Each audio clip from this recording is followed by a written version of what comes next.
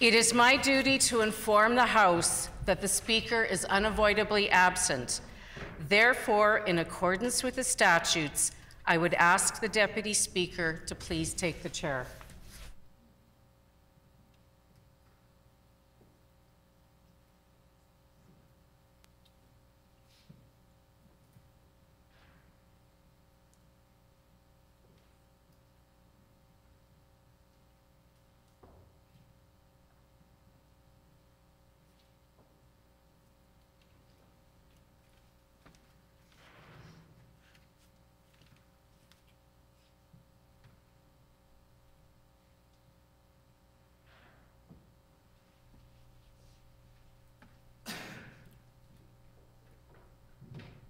O eternal and almighty God, from whom all power and wisdom come, we are assembled here before thee to frame such laws as may tend to the welfare and prosperity of our province.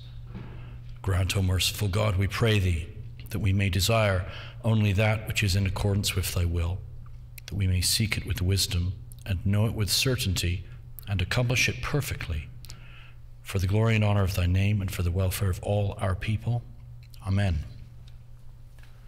We acknowledge we are gathered on Treaty 1 territory and that Manitoba is located on the treaty territories and ancestral lands of the Anishinaabe, Anishinaabe, Dakota Oyate, Dene-Sulene, Nehithowak nations. We acknowledge Manitoba is located on the homeland of the Red River Métis. We acknowledge northern Manitoba includes lands that were and are the ancestral lands of the Inuit. We respect the spirit and intent of treaties and treaty making and remain committed to working in partnership with First Nations, Inuit, and Métis people in the spirit of truth, reconciliation, and collaboration. Good morning, everybody. Please be seated. The Honourable Government House Leader. Yeah, thank you, and good morning, Mr. Deputy Speaker. With the leave request, I'm not trying to start a tradition of casual dress Fridays, but it's obviously a special day today where a number of members are wearing Blue Bomber jerseys in celebration of the Grey Cup this weekend. I wonder if there's a leave to allow for those who are wearing Blue Bomber jerseys and jackets to have the option to remove their jackets. Is there leave for those wearing Blue Bomber jerseys and a jacket to have the option of not wearing the jacket? Is there leave for that? Agreed and so ordered.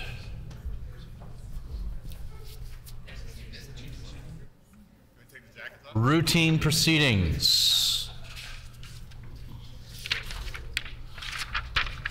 Introduction of bills.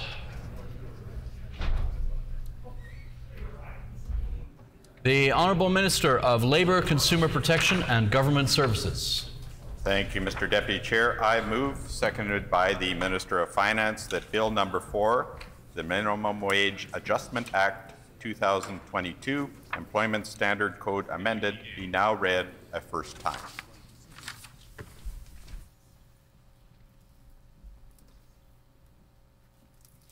It has been moved by the Honourable Minister of Labour, Consumer Protection and Government Services, seconded by the Honourable Minister of Finance, that Bill Number 4, the Minimum Wage Adjustment Act, be now read a first time. The Honourable Minister of Labour, Consumer Protection and Government Services. Thank you, Mr. Deputy Speaker. I'm pleased to introduce Bill 44, the Minimum Wage Adjustment Act. This bill will set the minimum wage at $14.15, effective April 1st, 2023. The next step towards an approximately $15 per hour minimum wage by October 2023. Thank you.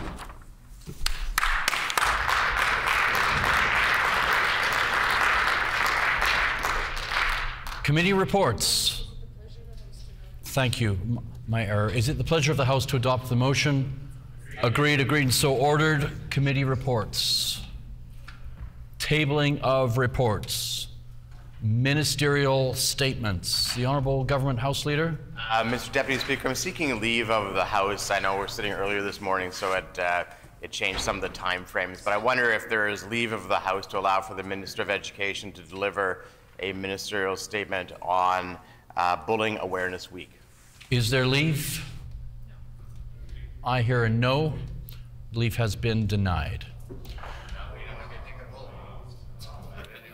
Order.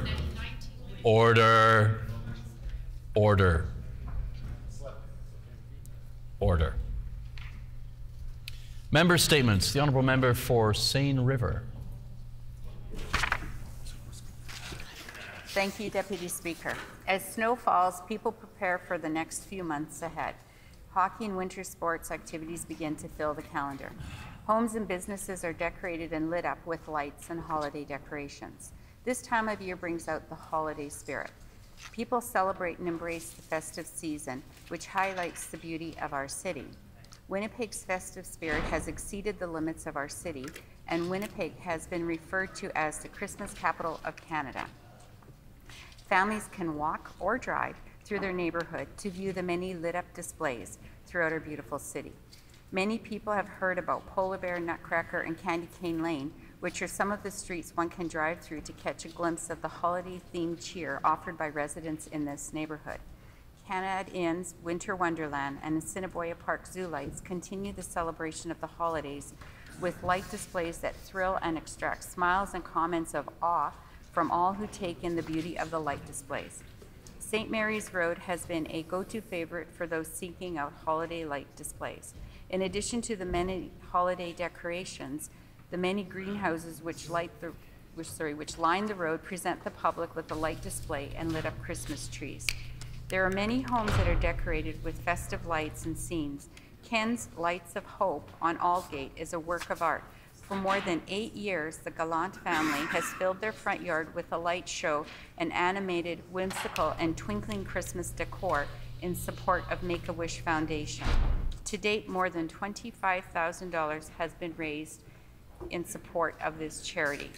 I am proud to live in a province known for its generosity and Christmas spirit. I want to take this opportunity to wish everyone and their families a Merry Christmas and Happy Holidays. Thank you.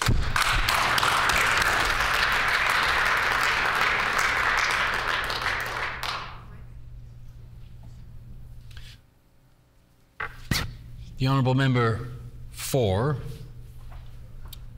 Burrows. Thank you, Mr. Deputy Speaker. Today I recognize Big Sky Studios, a new 9-acre full-service motion production center in North Winnipeg, and the film industry in Manitoba who make great things happen. Big Sky Studios is a newly renovated facility. It is the biggest production studio in the province, designed for film, television, multimedia projects, and installations. The facility is 167,000 square feet and includes 4 large sound stages. Big Sky Studio managers Jocelyn Mitchell and Michael Thorne join us today, as well as executives from On Screen Manitoba, Manitoba Film and Music, National Screen Institute, and the City of Winnipeg's Film and Special Events team, along with other guests in the gallery. These are such important Manitoba organizations whose contributions over the years has led to the success of our Manitoba film industry. I also recognize the impact of the Gimli Film Festival in showcasing our diverse narratives, ACTRA Manitoba in providing a wide pool of talents, IATSE 856 in harnessing motion picture technical support, as well as Inferno Pictures and Animikisi Digital Productions in providing high-class production services in Manitoba. Efforts of the Manitoba DGC in ensuring voices of thousands of on-screen creatives are duly represented as well cannot be overemphasized. The Manitoba film industry has created several economic opportunities, which the representative of Manitoba Hotel Association here in the gallery with us today can attest to. Kudos to Big Sky Studios for taking initiative to invest in Manitoba's film industry for the future. I would like to include the names of guests present from Big Sky Studios and across the film industry to the public record. Please join me, welcome our respected guests in the gallery. Thank you, Mr. Deputy Speaker.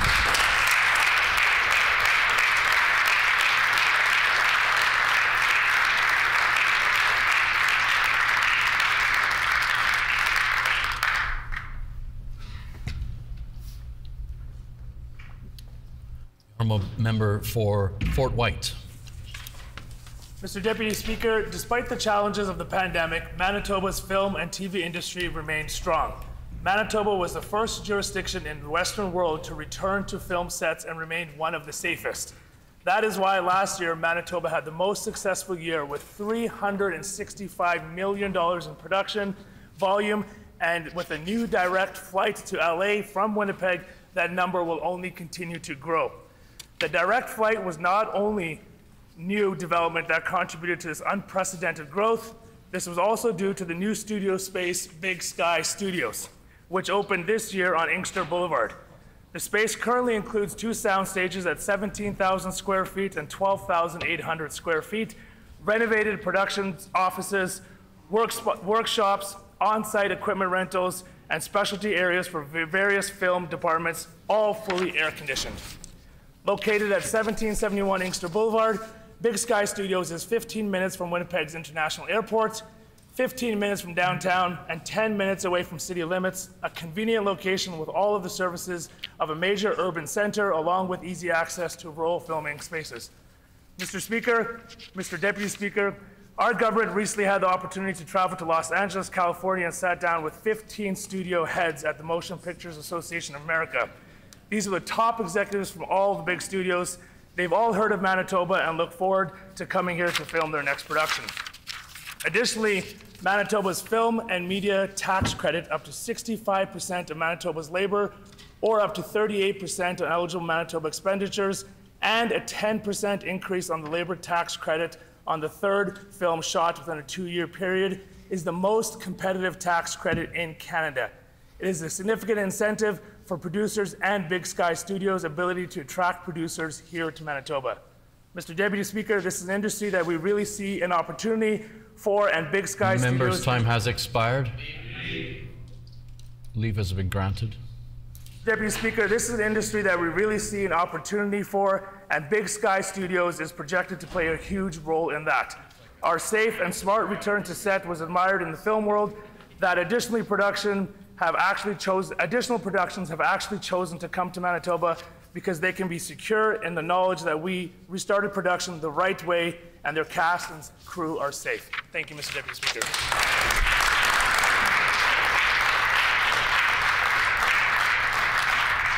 The honourable member for St. John's. Thank you, Deputy Speaker. The Premier's record on community safety has been an utter failure. When she was Justice Minister, all she did was cut.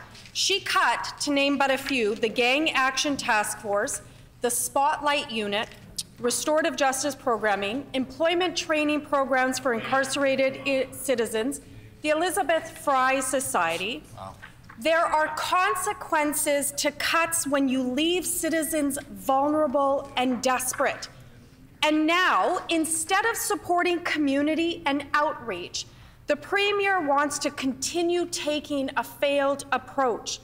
The Premier doesn't care about prevention or addressing the root causes of crime, as evinced in her problematic throne speech, where she commits to, and I quote, increasing supports for frontline law enforcement officers through technology, specialized training, and increased police presence, end quote. Community-based experts know we must support children and families, feed children, invest in education, house citizens, ensure that citizens have access to mental health supports and health care. We are not going to police ourselves out of the present conditions that the Premier and every other failed Justice Minister have created.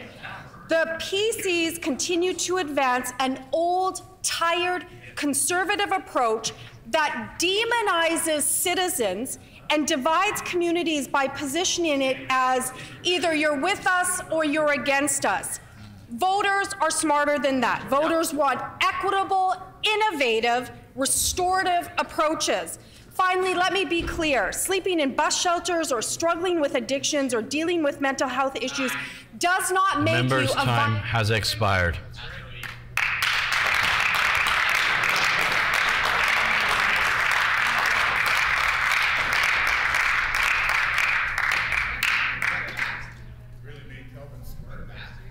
Are there any other members' statements? The Honourable Member for Midland.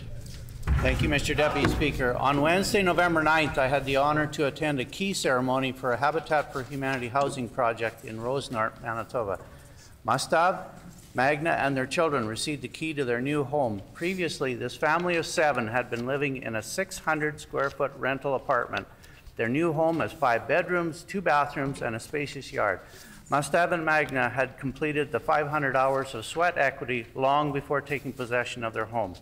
The community of Rosenart was also very involved in this project. K-Tech Industries in Rosenart builds earth-moving scrapers. K-Tech and their suppliers built a scraper and auctioned off the machine, donating the entire $200,000 proceeds to Habitat for Humanity. This machine, complete with a Habitat for Humanity paint job, was bought by a dealer in Oklahoma, and both the dealer and the young farmer purchaser attended the ceremony in Rosenart. While the house project was happening, local groups provided meals for the workers. There is a long list of contributors to this housing project, and I will include the list with this statement. Home ownership is a key component to strengthening families in our communities. Our government has allocated $3 million to Habitat for Humanity from the National Housing Strategy for families just like Mustav and Magnus, and to see them take possession of their new home was a very emotional event for everyone in attendance and for the community as a whole. Thank you to Habitat for Humanity, K-Tech Industries and their suppliers, and the community of Rosenart for making this home a reality. Congratulations to Mustav, Magna, and their family on becoming the proud owners of their new home. I know they will enjoy the benefits of home ownership. Thank you, Mr. Deputy.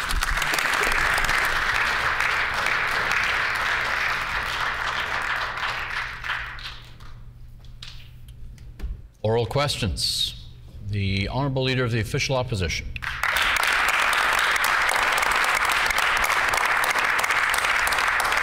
Just like Brian Pallister, this Premier wants to cut healthcare and privatize healthcare services. It's what they did with outpatient physiotherapy. When this government cut outpatient physiotherapy, it created a situation in Manitoba where people who get hip and knee surgeries now have to pay hundreds of dollars to receive what used to be a public health care services. That's what we get when the PCs privatize health care. Manitobans paying more money out of pocket. Not only is that wrong because it's violating our fundamental Canadian value of universal, publicly accessible health care, but it couldn't come at a worse time amidst a cost of living crisis. Will the Premier simply admit that she was wrong to privatize outpatient physiotherapy?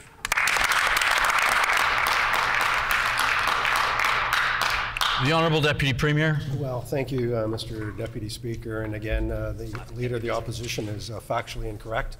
Record investments in healthcare in Manitoba under this government's watch. More than $1 billion more money invested in healthcare than the NDP governments ever did in their history.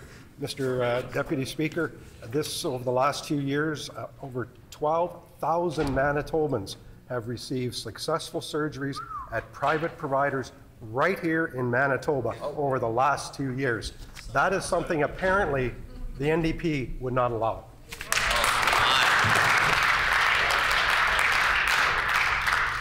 The Honourable Leader of the Official Opposition on a supplementary.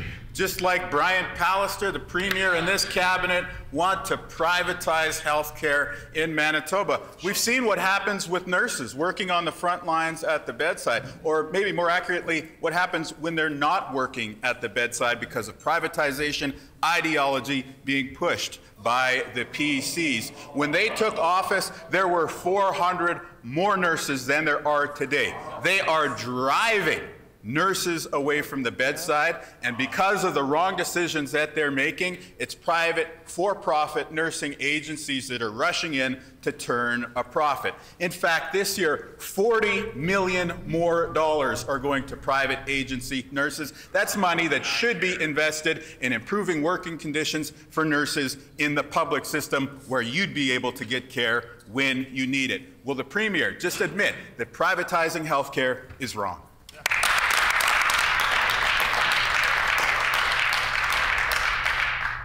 The Honourable Deputy Premier. Well, thank you, Deputy Speaker. And it sounds like the NDP are speaking out both sides of their mouths. as a few years ago, Gary Dewar, and his ideology said, you know, the Maples Clinic was a good thing to have.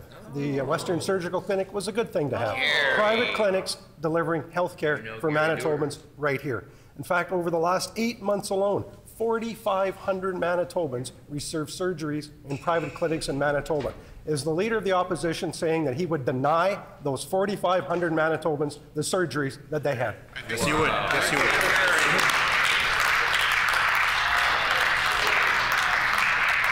The Honourable Leader of the Official Opposition on a final supplementary. On that side of the House, they're for the big for-profit companies. On this side of the House, we're for the patients of Manitoba. Nowhere did we see this more clearly than when they privatized Lifelight Air ambulances, and some of their big-pocketed friends rushed in to make a profit. What was the result? During the third wave of COVID-19, critically ill ICU patients were being transported by for-profit providers that didn't have the right equipment and whose staff didn't have the right training to be transporting ICU patients. This is what you get with privatization. You push more nurses out of the public system, you get worse quality care for patients, and you end up having to pay money to get services which used to be free. Will the PCs just admit that this privatization approach is wrong and won't help Manitobans?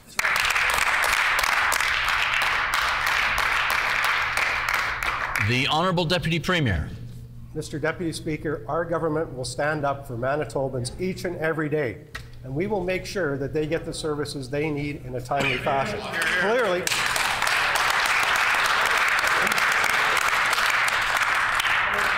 maybe the Leader of the Opposition thinks that he is now going to rescind the STARS contract that they entered into. Maybe this is double speak, Mr. Deputy Speaker. We have lined up 13,000 more surgeries for Manitobans to be done here in private clinics over the next 6 months alone. Are the NDP going to deny those 13,000 Manitobans the surgeries that they deserve right here in Manitoba?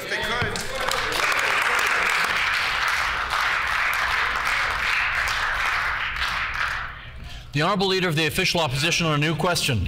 Here's why you can't trust the PCs on healthcare. And here's why you can't trust any of the numbers that they try and circulate in their press releases and their press conferences. In 2016, during that provincial election, they ran on a platform that said they would add 1,200 personal care home beds in Manitoba. Now we go to the current situation. Here we stand in 2022. Did they add 1,200 beds? Order. No. Did they add 1,000 beds? No. Did they add 1 bed? No. In fact, we lost 216 long-term care beds since they took office. Will the PCs just admit that they misled Manitobans and were always intent on cutting personal care homes?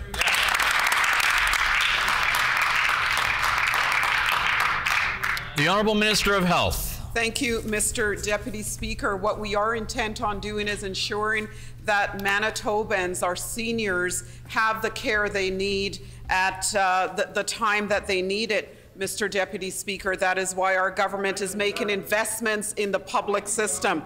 $3.4 million to assist uncertified healthcare aides with tuition supports, beginning with 120 students, to expand staffing in personal care homes, Mr. Deputy Speaker. That is why our government has established the Ministry of Seniors and Long-Term Care, so that we can focus on the needs of seniors and ensure that a senior strategy, a very comprehensive senior strategy is put in place to assist seniors here in this province. Will the members opposite us support what our government is attempting to do for seniors?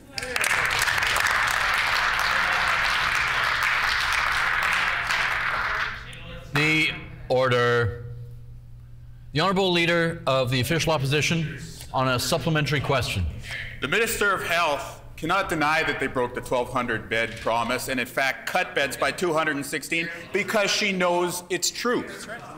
In 2021, there were 9,765 personal care home beds in Manitoba, and now there are 9,549 personal care home beds in our province. You do the math, 216 fewer beds. I will table the documents that this government has produced itself from their own Department of Health, which proves the case. Not only did they fail to add 1,200 personal care home beds, the year after the pandemic, in which we all agreed that we had to invest in long-term care, they in fact reduced the number of beds in our province by 216. How do they justify cutting personal care home beds after everything we've seen seniors go through these past few years?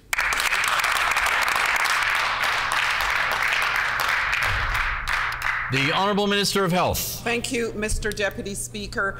The Seniors and Long-Term Care Department will be releasing a very comprehensive senior strategy that will look at the needs across the province in terms of personal care home beds. But what the member opposite does not want Manitobans to know is about our record investments in capital infrastructure, Mr. Deputy Speaker. $283 million to add 90 beds to the Portage La Prairie area, $127 million to add 60 new beds in the new hospital in Neepawa, $70 million to enhance and add 30 additional beds at Brandon Regional Health Centre, $32 million to enhance and add 23 beds in Steinbach Bethesda Hospital, $64.4 million to enhance and add 24 beds at Boundary Trails. Wow. Mr. Deputy Speaker, the good news just keeps coming and coming.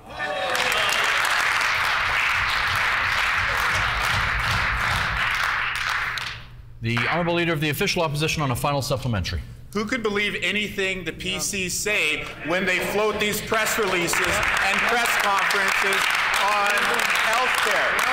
This is the case that undermines the entirety of their argument. They came out in 2016 trying to seek election, and they said they'd build 1,200 beds. Today we prove that not only did they not build 1,200 beds, but they actually cut 216. And if you needed any further proof, the fact that the Minister of Health cannot deny this settles the case entirely. We all saw how much seniors suffered during the COVID-19 pandemic. We all agreed as a society that we needed to fix long-term care. In light of that experience, how does this government justify cutting 216 personal care home beds in our province?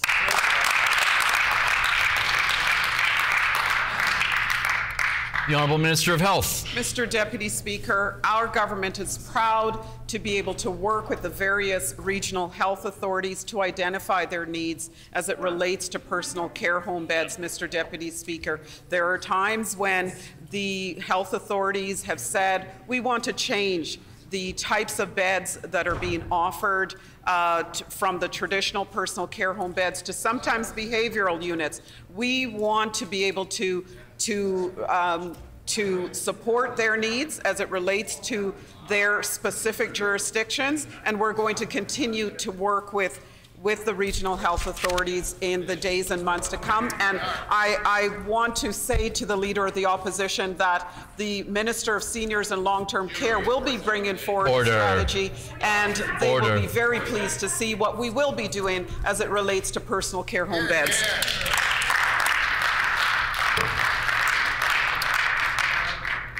I'm hearing chirping from opposition benches about the timing. The rule is that when a question is asked to the Premier, the Leader of the Official Opposition and the Premier have 1 minute. Correct. That is...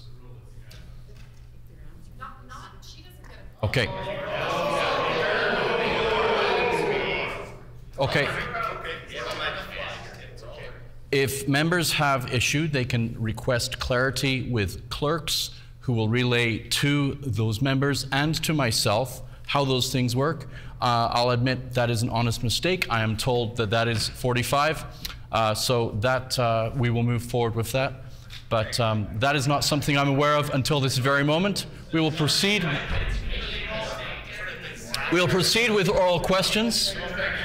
The Honourable Member for Wolseley. Mr. Deputy Speaker, the PCs are selling off our parks piece by piece. Right. We know that's been the agenda of the PCs, first under Brian Pallister, now for the Stephenson government. After forcing Manitobans to send $1 million to a Texas company just to see our parks, now the PCs are hiding a review of our parks that we know will lay the ground for privatization. We know the minister has the report in his hands. Will the minister do the right thing and release it today?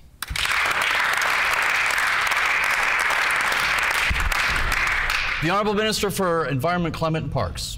Thank you, Mr. Deputy Speaker, and certainly we know the history and the record of the NDP when it comes to our parks, and the member knows that they cut everything in parks, Madam Speaker, Mr. Deputy Speaker, except for the grass. We know that, Mr. Deputy Speaker. We are getting things done by procuring a new parks reservation system that will replace the dysfunctional system that was under the NDP for 17 years. Mr. Deputy Speaker, we are just getting done with ensuring our parks are there for Manitobans for generations to come.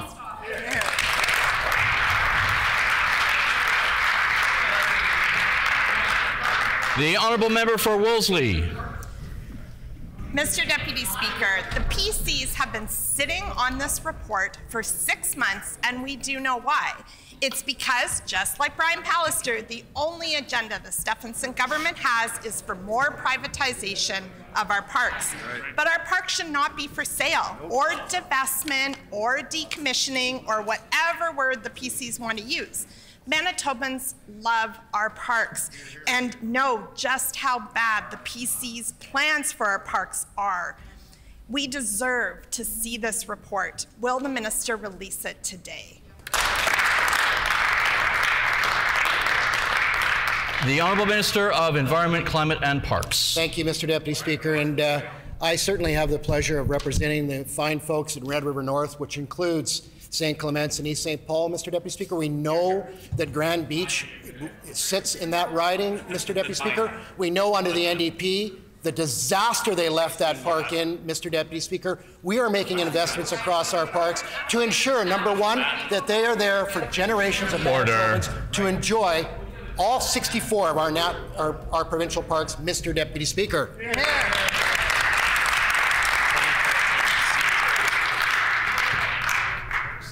Just before we proceed, I'm asking the clerks to stop the clocks. We're going to add 1 minute in light of the recent exchange to make up for, that previous misunderstanding. Okay, we're going to go ahead with the Honourable Member for Wolseley. Thank you, Mr. Deputy Speaker. For months, the PCs have been looking at divestment and decommissioning of our parks. That is their agenda. That is their words. It's wrong. No matter how they try to spin it, it means selling off our beloved provincial parks, piece by piece. The PCs should stop hiding this report from Manitobans. Will the minister stop hiding and release his park privatization report today?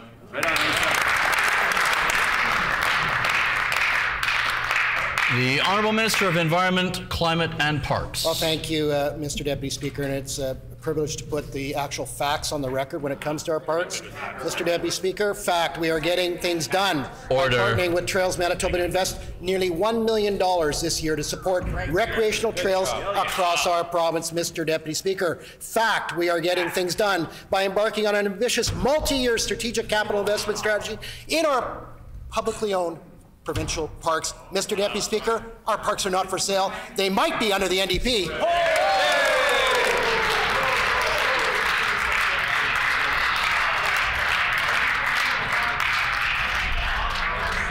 Order. Order. Order, please. I'm just going to call for a little decorum. Let's keep things moving smoothly as best we can. The Honourable Member for St. James. Thank you, Mr. Deputy Speaker. In June of last year, the PCs interfered in hydro once again and ordered them to implement all of the recommendations of the sham wall report. That report means selling off Centre Gas and hiking up rates on homeowners. It's bad and it should be put in the trash, just like Bill 64. That's right. But the PCs told all Manitobans they would update them on the progress of implementing their terrible plans this fall. Will the minister table the update on the implementation of the Wall Commission today?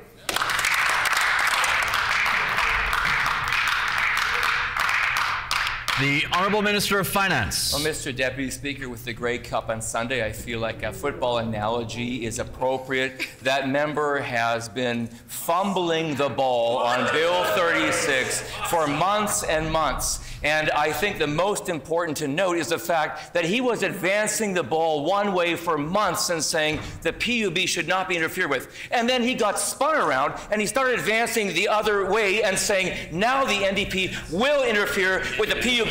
One thing is consistent though. He fumbled it that way and he's fumbling again.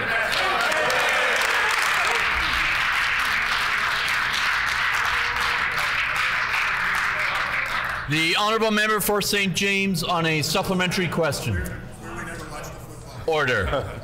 Yet again, this PC government says one thing and does another. It's just another broken promise from the PCs. They told all Manitobans they would table a report on the implementation of the terrible recommendations from the Wall report this fall, but we've seen nothing, and neither have Manitobans. We know every Manitoban deserves to see the PC's agenda for privatization and rate hikes. So will the minister stop breaking his promises and table the report today? The Honourable Minister of Finance. Well, there's a flag on the play and the member's offside again. That member still knows that it continues to be fall. And only last week we updated Manitobans to let them know that that report, of course, and the response to it is coming. But what that member clearly doesn't want is for Manitobans to have that response to that report. That report saying that NDP interference in hydro cost billions of dollars of avoidable debt that now Manitobans are on the hook for. So no wonder the NDP does not want the expert report on kiosk and bipole to come forward.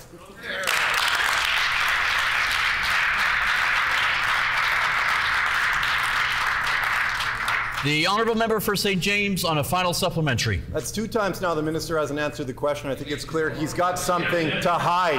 I've got a quote from the minister from his government, a public formal response document that describes the actions that will have been or will be taken in response to each of the ERBK recommendations will be tabled in the House in the fall of 2022, end quote. That's what the government said last year. The fall sitting of this legislature has now come and gone, but there's no transparency from this PC minister or anyone else on that side of the House. Will the minister tell Manitobans why he thinks it's okay to mislead them about the terrible Wall report?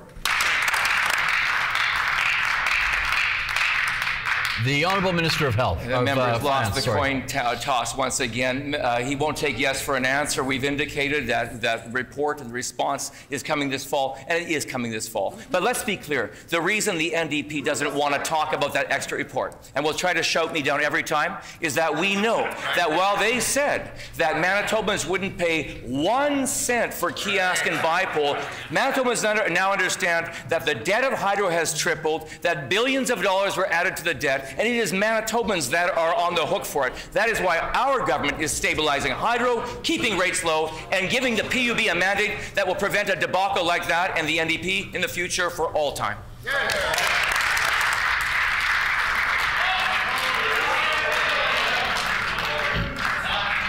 Order. Order. Government benches, please. And opposition benches also.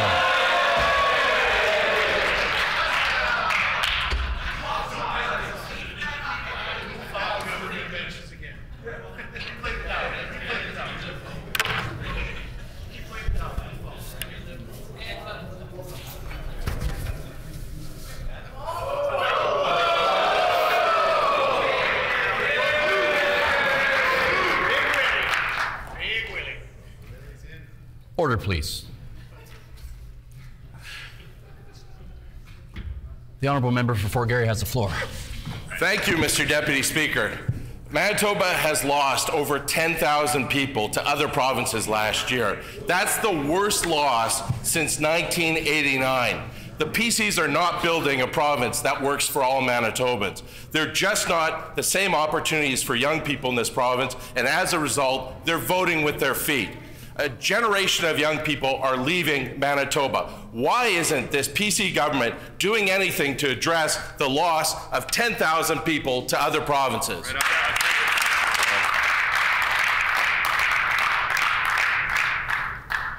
The Honourable Deputy Premier. Well, actually, Mr. Deputy Speaker, we obviously want to get Manitobans employed here. We're doing that. We're investing millions of dollars in training, retraining, and upskilling. We're working closely with our post-secondary institutions on developing new courses to make sure that Manitobans seize the opportunities that are here. As of last month, our unemployment rate was 4.6%, the third lowest unemployment rate in the country. Mr. Deputy Speaker, we've also last month alone increased full-time employment by 9,900 jobs. That's 9,900 more Manitobans working today in Manitoba than there was even a month ago.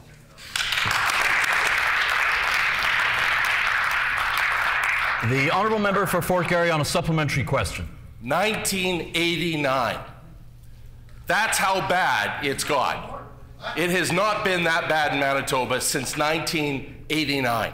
Thousands of jobs have been lost in the public service.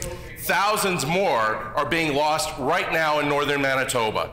Brian Pallister did a lot of damage to our province, and he enabled by these members across the way. Nothing has changed. 10,000 people left Manitoba for other provinces last year alone. That's the worst it's been in a generation. Why is this government driving so many people out of Manitoba?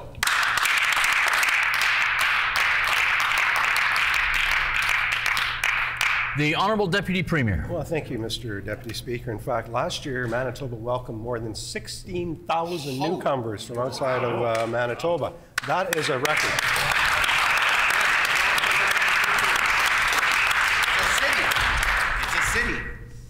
Mr. Deputy Speaker, I know we have a lot of work to do. We do have job vacancies in Manitoba. We want to make sure that Manitobans seize the opportunities that are here. That's why we're investing millions of dollars in training and retraining. This year alone, $6.5 million supporting over 300 small businesses. That is training and upskilling over 3,000 Manitobans to fit the bill for the jobs that are here today. These companies also contributed to the training to the tune of $2.6 million. And also, we're going to take in another. The Honourable Minister's time has expired. Thank you.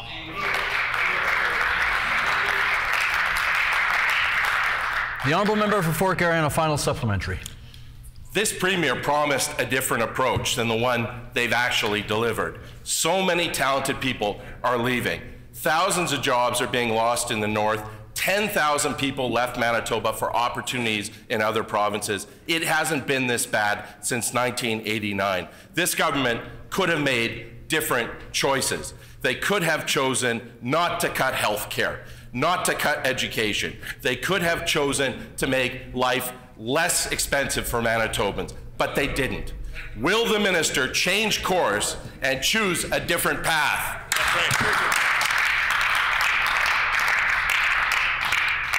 The Honourable Deputy Premier. Well, Mr. Deputy Speaker, again, the NDP are misleading Manitobans. Record investments in healthcare, over $1 billion more than the NDP ever did. Record investments in education, record investments in social services. We can do this because more Manitobans are working than ever before. Right. In fact, Mr. Deputy Speaker, the labour force has increased month over month.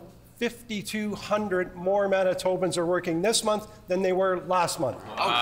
That's because of the policies this government has in place to get Manitobans to work, and we're working at that, and Manitobans are working at it as well.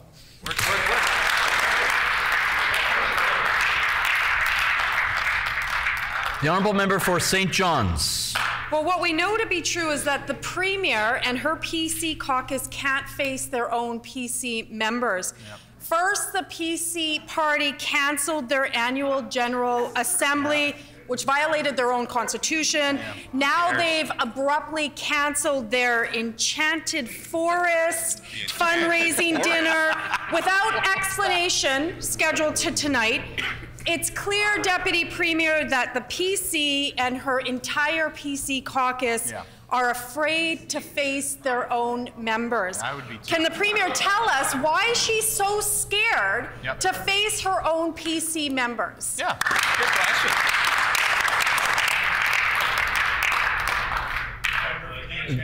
Order. Order. The Honourable Minister of Justice. Yeah, I don't know about an enchanted forest, but I think that we should have a grassy knoll dinner and invite all the members opposite, Madam, Mr. Deputy Speaker, because they're living in the grassy knoll. There's some sort of conspiracy that they think is going on. Clearly this weekend there's a very, very important event going on that all Manitobans are going to be paying attention to, Mr. Deputy Speaker. Adam Bighill is going to be running on the field and disrupting the defense or the offense for the Toronto Argonauts. We're going to see Big Willie knocking down passes. We're going to see Caleris out on the field. And I know the members opposite, despite what they're wearing now, are probably going to be cheering for the Toronto Argonauts because they always cheer for the wrong side, Mr. Deputy Speaker.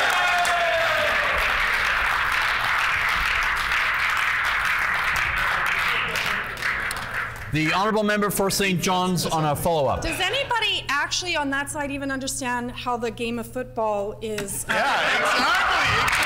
The PC's Order. annual general meeting. Order. Order.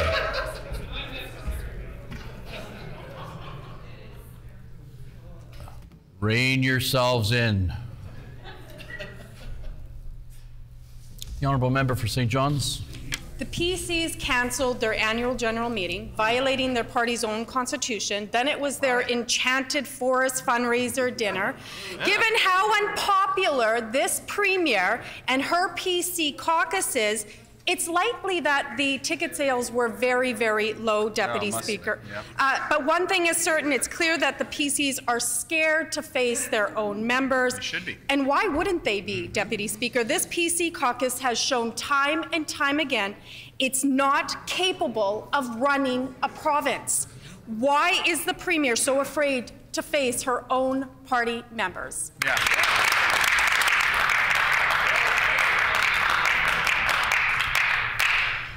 The Honourable Minister of Justice. Yeah, I remember a time when you couldn't walk into the NDP caucus room without going through a body scan and having a metal detector because there was so much violence that was happening in the caucus room of the NDP, Mr. Deputy Speaker.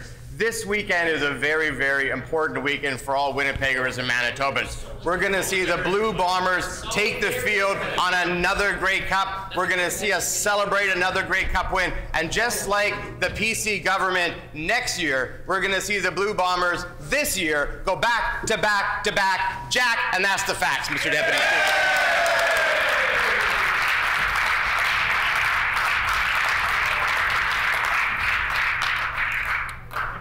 The Honourable Member for St. John's on a final supplementary. At this point, we know that the PCs are scared to face even their own shadows. They've canceled 3 straight annual general meetings and now have abruptly canceled their fundraising dinner.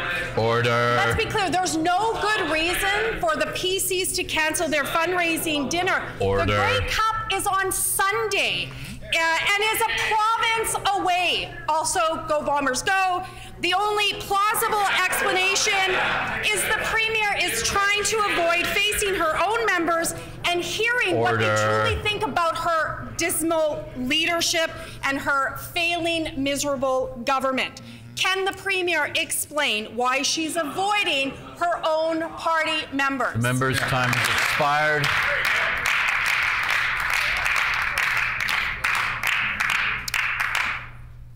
The Honourable Minister of Justice. Somewhere in the bowels of the NDP caucus, there's a paper that was called the Solidarity Pledge, Mr. Deputy Speaker, where the NDP caucus members actually had to sign on a paper to confirm that they supported their leader. They may want to pull that out again, Mr. Deputy Speaker, to see if they still have that support for their leader. They could ask the part-time MLA for Fort Garry, whether or not he actually supports the leader. They could go around that caucus and see what kind of support they actually have. I don't suppose there's much support there, actually, but I do know where there is support. There is support for our Blue Bombers, Mr. Deputy Speaker. We're going to be cheering them on. Some of us will be in Regina, some of us will be in our homes, some of us will be in different places in Manitoba. We'll be in solidarity there. They can fight on Monday. Today, we're all united as Manitobans cheering on the Blue Bombers, Mr. Deputy Speaker.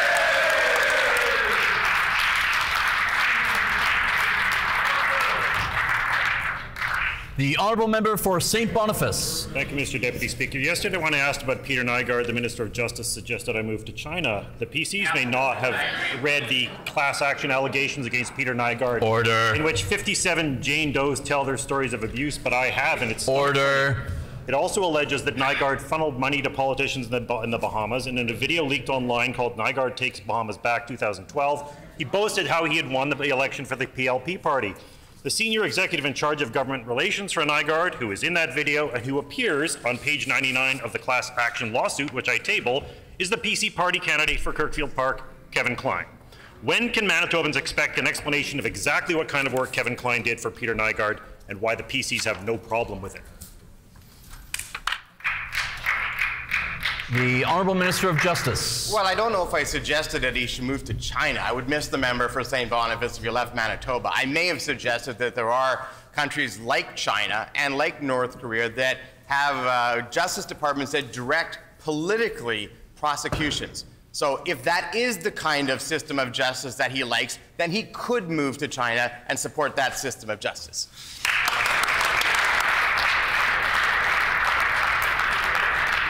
The Honourable Member for St. Boniface on a supplementary question. Thank you, Mr. Deputy Speaker. According to the CBC article I table, written by the Premier's current press secretary, quote, Klein worked for Nygaard during two different periods, 4 weeks in 2012 and just under 4 months in 2014.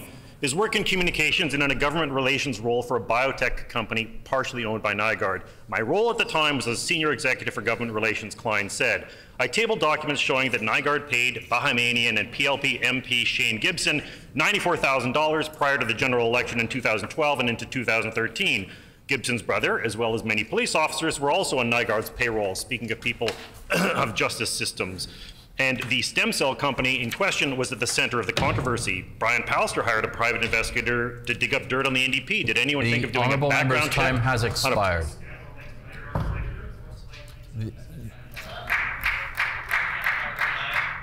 The Honourable Minister of Justice. There wasn't actually a question there, Mr. Deputy Speaker. I don't imagine he could figure out how to pose one on that, Rambo. The member opposite used to work for Frank Magazine, a satire magazine from Ottawa that had a lot of his own sort of challenges. Does he want to defend everything that he helped to publish in Frank Magazine?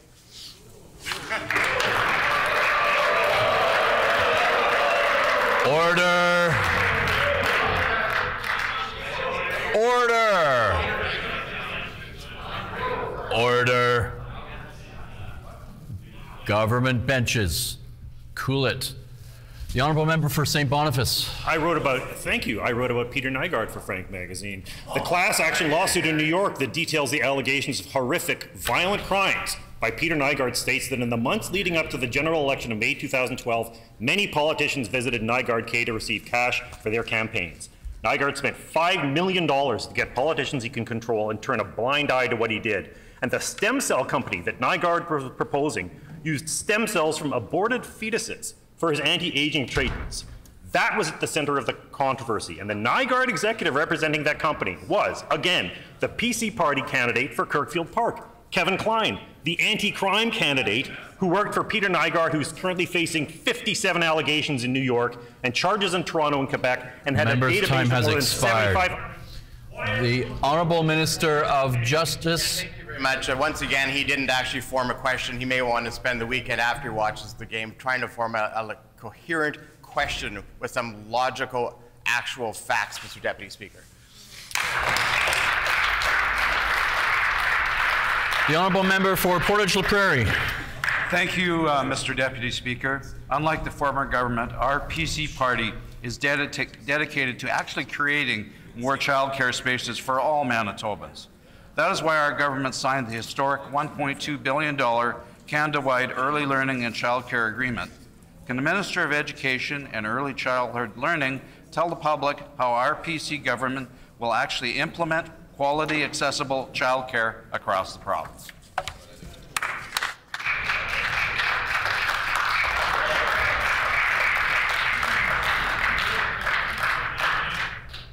The Honourable Minister of Education. Thank you, Mr. Deputy Speaker. I'd like to thank my colleague, the MLA for Portage-la-Prairie, for that great question, Mr. Deputy Speaker. Earlier this week, alongside the Premier, municipalities, and the federal government, I had the honor of announcing 1,200 new childcare spaces in 17 locations across this great province of ours, Mr. Deputy Speaker.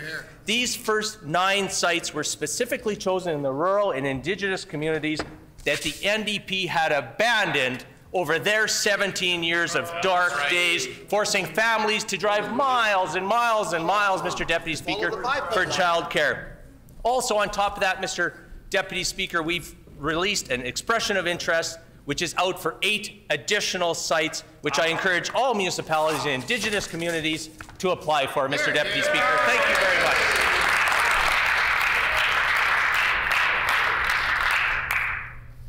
The Honourable Member for Burrows. Mr. Deputy Speaker, the PC's approach to cattle industry has failed. Manitoba accounted for 9% of Canada's beef farms in 2021. That's down from 10.7% in 2016. Producers are leaving the industry. Manitoba's beef herd is in decline. Will the minister change course and take action to restore beef producers in Manitoba?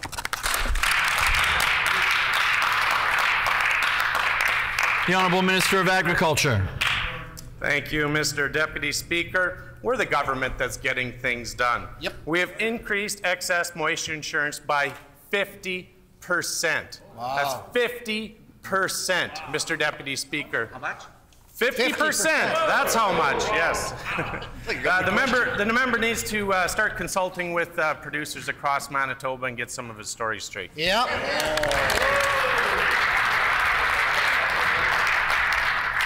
The Honourable Member for Burrows.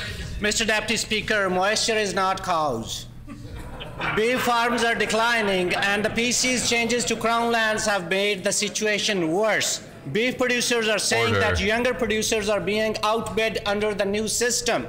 We need to be encouraging young producers to enter. Instead, this government is watching the number of beef farms decline. Will the minister take action to restore beef producers in Manitoba?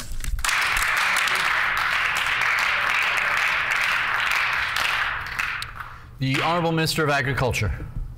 Mr. Deputy Speaker, this is a government that's taking action. We have increased the vet seat spaces by 33% to service the beef producers in Manitoba. 33%. Wow. What did they do? What did that government do? Nothing, Mr. Deputy Speaker. Nothing. Here.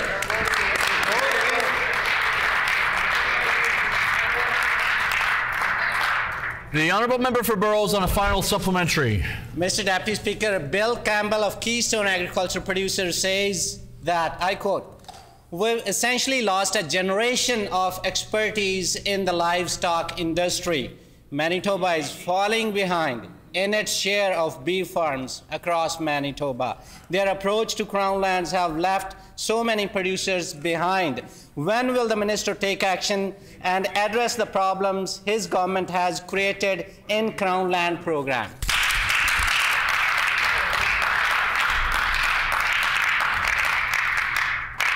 The Honourable Minister of Agriculture. Thank you, Mr. Deputy Speaker. Our government is a listening government, and if the NDP don't believe me, maybe they'll believe Brent Benson, president of the Manitoba Crown Land Leaseholders Association. In an article written by the Manitoba Cooperator about the rent reduction on Ag Crown lands, Brent Benson says, and I quote, "It appears that the minister is actually listening to producers, and we are hopeful that the consultation process will result in more positive changes to come." I table that letter, and let me tell the member opposite, there's more positive changes to come. Here, here.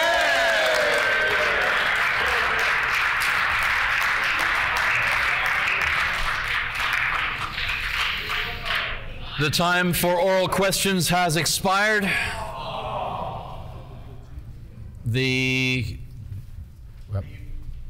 Petitions. The Honourable Member for River Heights. Mr. Deputy Speaker, I wish to present the following petition to the Legislative Assembly. The background to this petition is as follows. A hearing aid is a battery-powered electronic device designed to improve an individual's ability to perceive sound. Worn in or behind a person's ear, they make sounds louder, helping people hear better when it's quiet and when it's noisy. People who suffer hearing loss, whether due to aging, illness, employment, or accident, not only lose the ability to communicate effectively with friends, family, or colleagues, they also can experience unemployment, social isolation, and struggles with mental health. Hearing loss can also impact the safety of an individual with hearing loss as it affects the ability to hear cars coming, safety alarms, call 911, etc. A global commission on the state of the research for dementia care and prevention released an updated consensus report in July 2020, identifying 12 key risk factors for dementia and cognitive decline. The strongest risk factor that was indicated was hearing loss. It was calculated that up to 8% of the total number of dementia cases could potentially be avoided with management of hearing loss. Hearing aids are therefore essential to mental health and well-being of Manitobans, especially to those at significant risk of dementia, Alzheimer's, a disorder of the brain affecting cognition in the ever-growing senior population. Audiologists are healthcare professionals who help patients decide which kind of hearing aid will work best for them, based on the type of hearing loss, patient's age, and ability to manage small devices, lifestyle, and ability to afford. The cost of hearing aids can be prohibitive to many Manitobans depending on their income and circumstances. Hearing aids cost on average $995 to $4,000 per year, and many professionals say the hearing aids only work at their best for 5 years. Manitoba residents under the age of 18 who require a hearing aid as prescribed by an otolaryngologist or audiologist will receive either an 80% reimbursement from Manitoba Health of a fixed amount for an analog device up to a maximum of $500 per year, or 80% of a fixed amount for a digital or analog programmable device up to a maximum of $1,800. However, this reimbursement is not available to Manitobans who need the device who are over the age of 18, which will result in financial hardship for many young people entering the workforce, students, and families. In addition, seniors representing 14.3% of Manitoba's population are not eligible for reimbursement, despite being the group most likely in need of a hearing aid. Most insurance companies only provide a minimal partial cost of a hearing aid, and many Manitobans, especially retired persons, old age pensioners, and other low-income earners, do not have access to health insurance plans. The province of Quebec's Hearing Devices Program covers all costs related to hearing aids and assistive listening devices, including the purchase, repair, and replacement. Alberta offers subsidies to all seniors 65 and over and low-income adults once every 5 years. New Brunswick provides coverage for the purchase and maintenance not covered by other agencies or private health insurance plans, as well as assistance for those for whom the purchase would cause financial hardship. Manitobans over age 18 are only eligible for support for hearing aids if they're receiving employment and income assistance, and the reimbursement only provides a maximum of $500 a year. We petition the Legislative Assembly of Manitoba as follows: to urge the provincial government to consider hearing loss as a medical treatment under Manitoba Health, to urge the provincial government to provide income-based coverage for hearing aids to all who need them, as hearing has been proven to be essential to Manitoba's cognitive, mental, and social health and well-being. Signed by David Montgomery, Bonnie O'Callagh, and Alvin Seminel, and many others.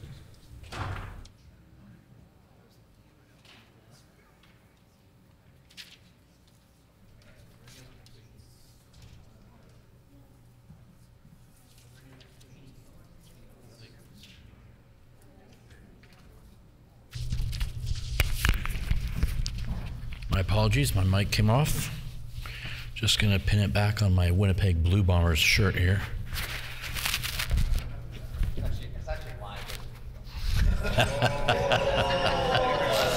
It's actually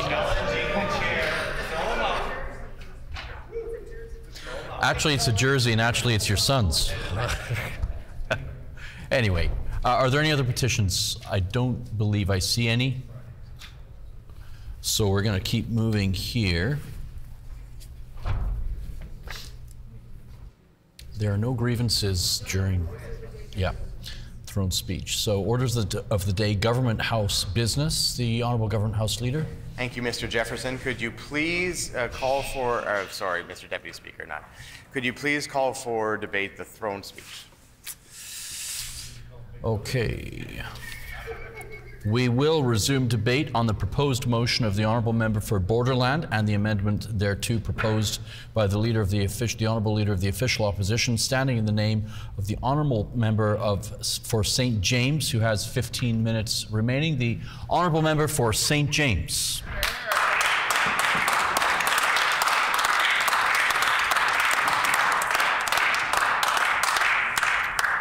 Thank you very much, Mr. Deputy Speaker. It's great to have a further opportunity here to comment on this throne speech presented by this government.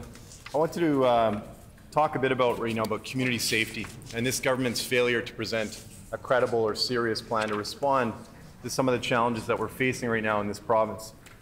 Before I do that, I also just want to take a moment to comment on some of the comments yesterday from the Minister of Justice, who's in many ways responsible for so much of our community safety here in Manitoba, who spent most of his throne speech response yesterday making a lot of serious comments or accusations about folks on this side of the House not caring or not being concerned about community safety. I thought that was in particularly poor taste for someone who has such a high level of responsibility to cast those accusations. I also want to say that it was particularly rich to hear the Minister of Justice make those accusations when it's he himself and his government that is responsible for creating the situation that we're in. This enough is enough business that we're hearing from them sounds ludicrous when we know that it's this government that is largely responsible for the community safety challenges that we're facing here in this province. So here we are now in an election year, and we're seeing the PC suggest that they have a concern about crime and community safety in Manitoba. And that's after they've created the conditions for increases in violent crime in Manitoba and other types of crime. And that's after years of gutting social programming and programming that helps to respond to those issues. And suddenly they care about the outcomes of their disinvestment from our communities. Instead, of course, of talking about the actual reasons why we're seeing these big increases in violent crime, we're seeing them just spew more ideological rhetoric. They haven't proposed anything new other than more video cameras and more police. Levels of violent crime in Manitoba are too high right now. We know that, the stats show that. But we also have too much property crime and other types of crime happening in Manitoba right now. And, I hear a lot about that in St. James. Folks are seeing seemingly a spike in people breaking into their garages, stealing bikes, sort of disorganized crime, crimes of inconvenience that create challenges for folks in our communities. Those crimes are also going up in St. James. And people want to see action and response, and they want to know why this is happening. They want to see a government that is taking this issue seriously.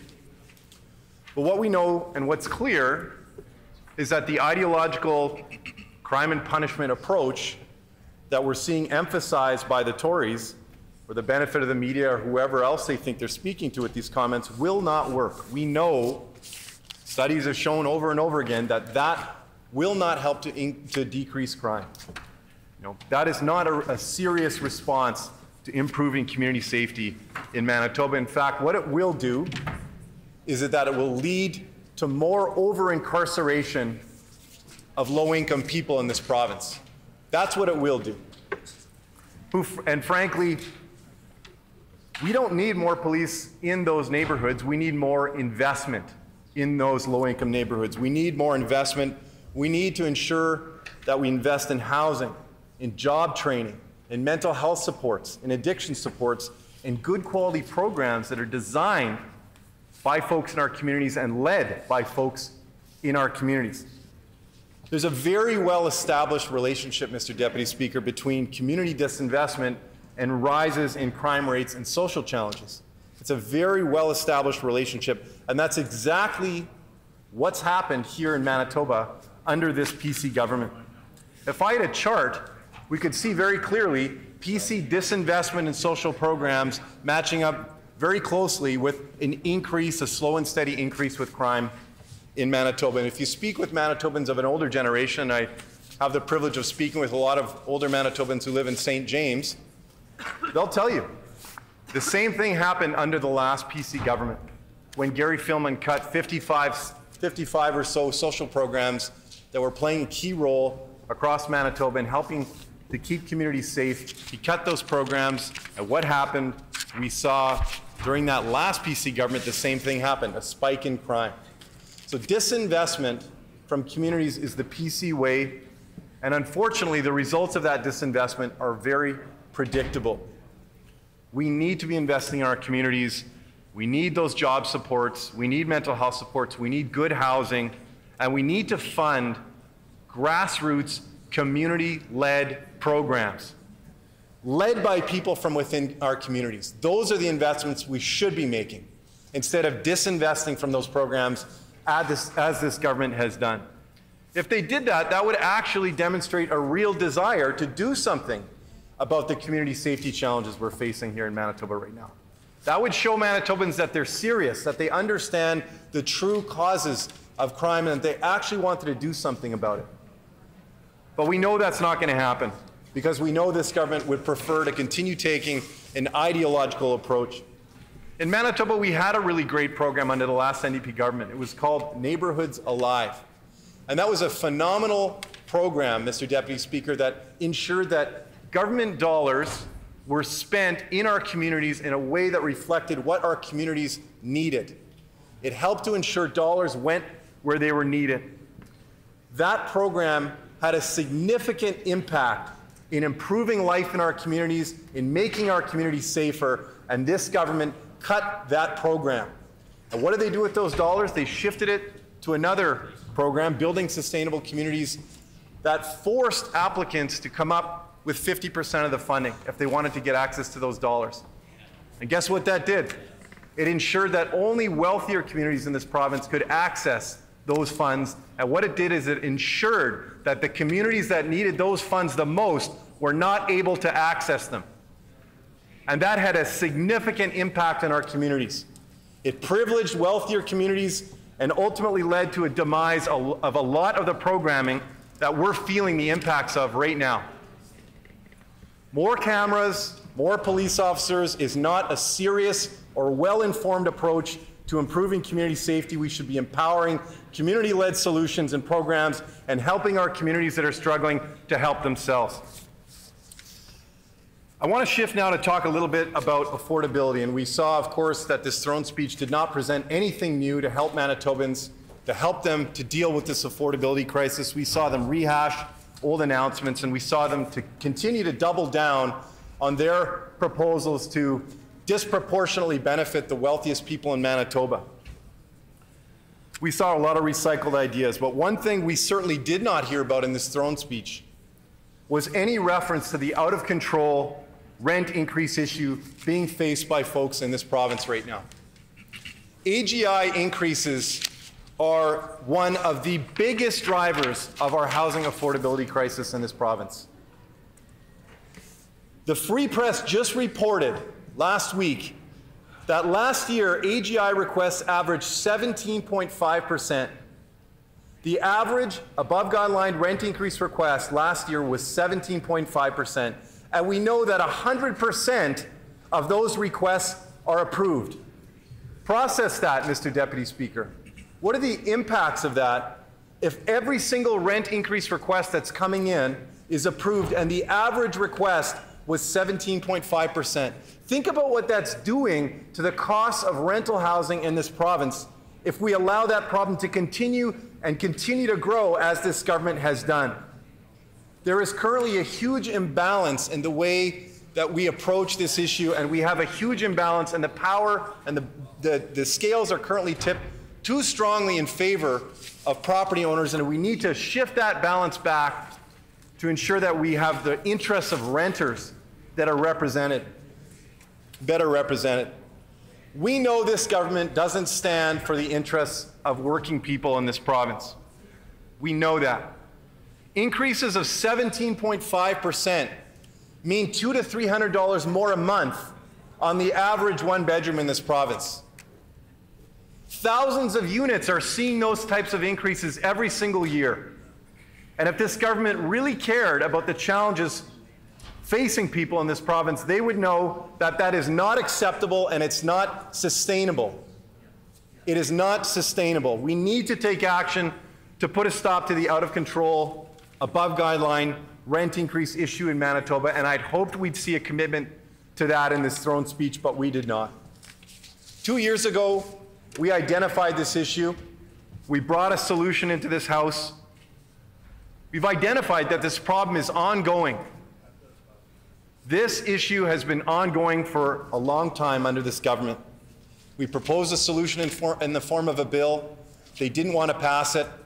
We're going to introduce it again in the hopes that they're listening, that they care about the challenges facing working families in this province, facing seniors in our rental accommodations, facing people on fixed incomes, and we're going to keep pushing that forward. But we know that instead of taking that solution and running with it and fixing this issue, the government just wanted to pat themselves on the back for a rent freeze they imposed that had no teeth. That was ultimately just where we saw property owners going around that over and over again with this above-guideline rent increase channel that allows them to continue raising rates in an unsustainable way.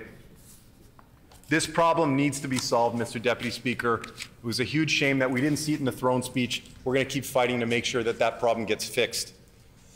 I want to use the last portion of my time here to talk a bit about one other huge failure of this government and something we did not hear enough about in this throne speech, and that's concerns about childcare. This throne speech failed to instill any confidence that this government has been listening to childcare experts or listening to families who are using our childcare system here in Manitoba. It did not provide any evidence or hopefulness that the government will be using the significant funds that the federal government is transferring to this province to benefit Manitoban families. What we received instead are a bunch more empty promises, which we know this government likes to make, and we know that we hear them make commitments all the time that just simply don't go fulfilled. And one of the things I think that Manitobans wanted to see most clearly was that this government was actually going to finally commit to actual universal $10 a day care. That is something that Manitobans wanted to see, and they wanted to see it because they're struggling with an affordability crisis right now.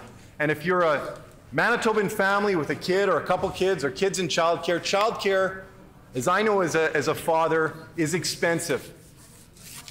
We have the opportunity to take those federal funds and make universal $10 a day care, and this government is wasting that opportunity. Instead of making childcare $10 a day, instead of ensuring that it's affordable, we're seeing this government continuing with their plan to be the only jurisdiction in all of Canada to distribute those federal dollars, those affordability childcare dollars, with a subsidy approach. And the result has been a complete and total unmitigated disaster. The minister would know that if he spoke with any families who are using childcare or childcare directors, he would know that. One conversation with a childcare director would inform him of that issue. If they're listening, if they were listening to childcare centers, they'd know that that subsidy approach that they're forcing childcare centers to use is resulting in massive inequities in the way that those federal dollars are being distributed.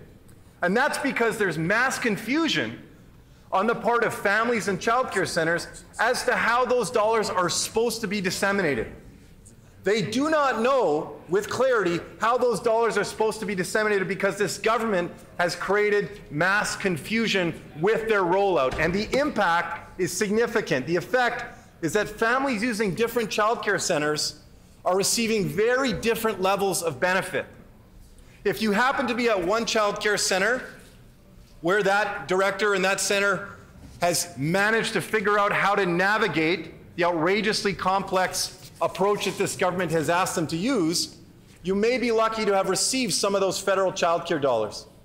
You may have saved thousands of dollars if you were lucky enough to be in that center. And you could simply be down in a childcare center down the road. This is the reality. You can be in a childcare center just down the road and have a very different experience, where that childcare center may not have been able to navigate the approach that this government is forcing them to use, and you may have missed out on thousands of dollars.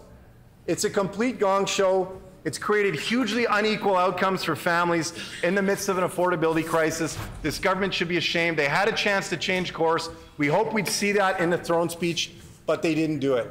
We know why they're using a subsidy approach, because it allows them to ensure that government dollars go to private childcare centers. If they reduce the daily maximum fees, that would disincentivize private childcare centers from establishing themselves. We know that we should be moving to a universal $10 a day approach.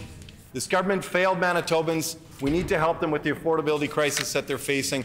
I'm grateful for this chance to speak to this throne speech. Thank you.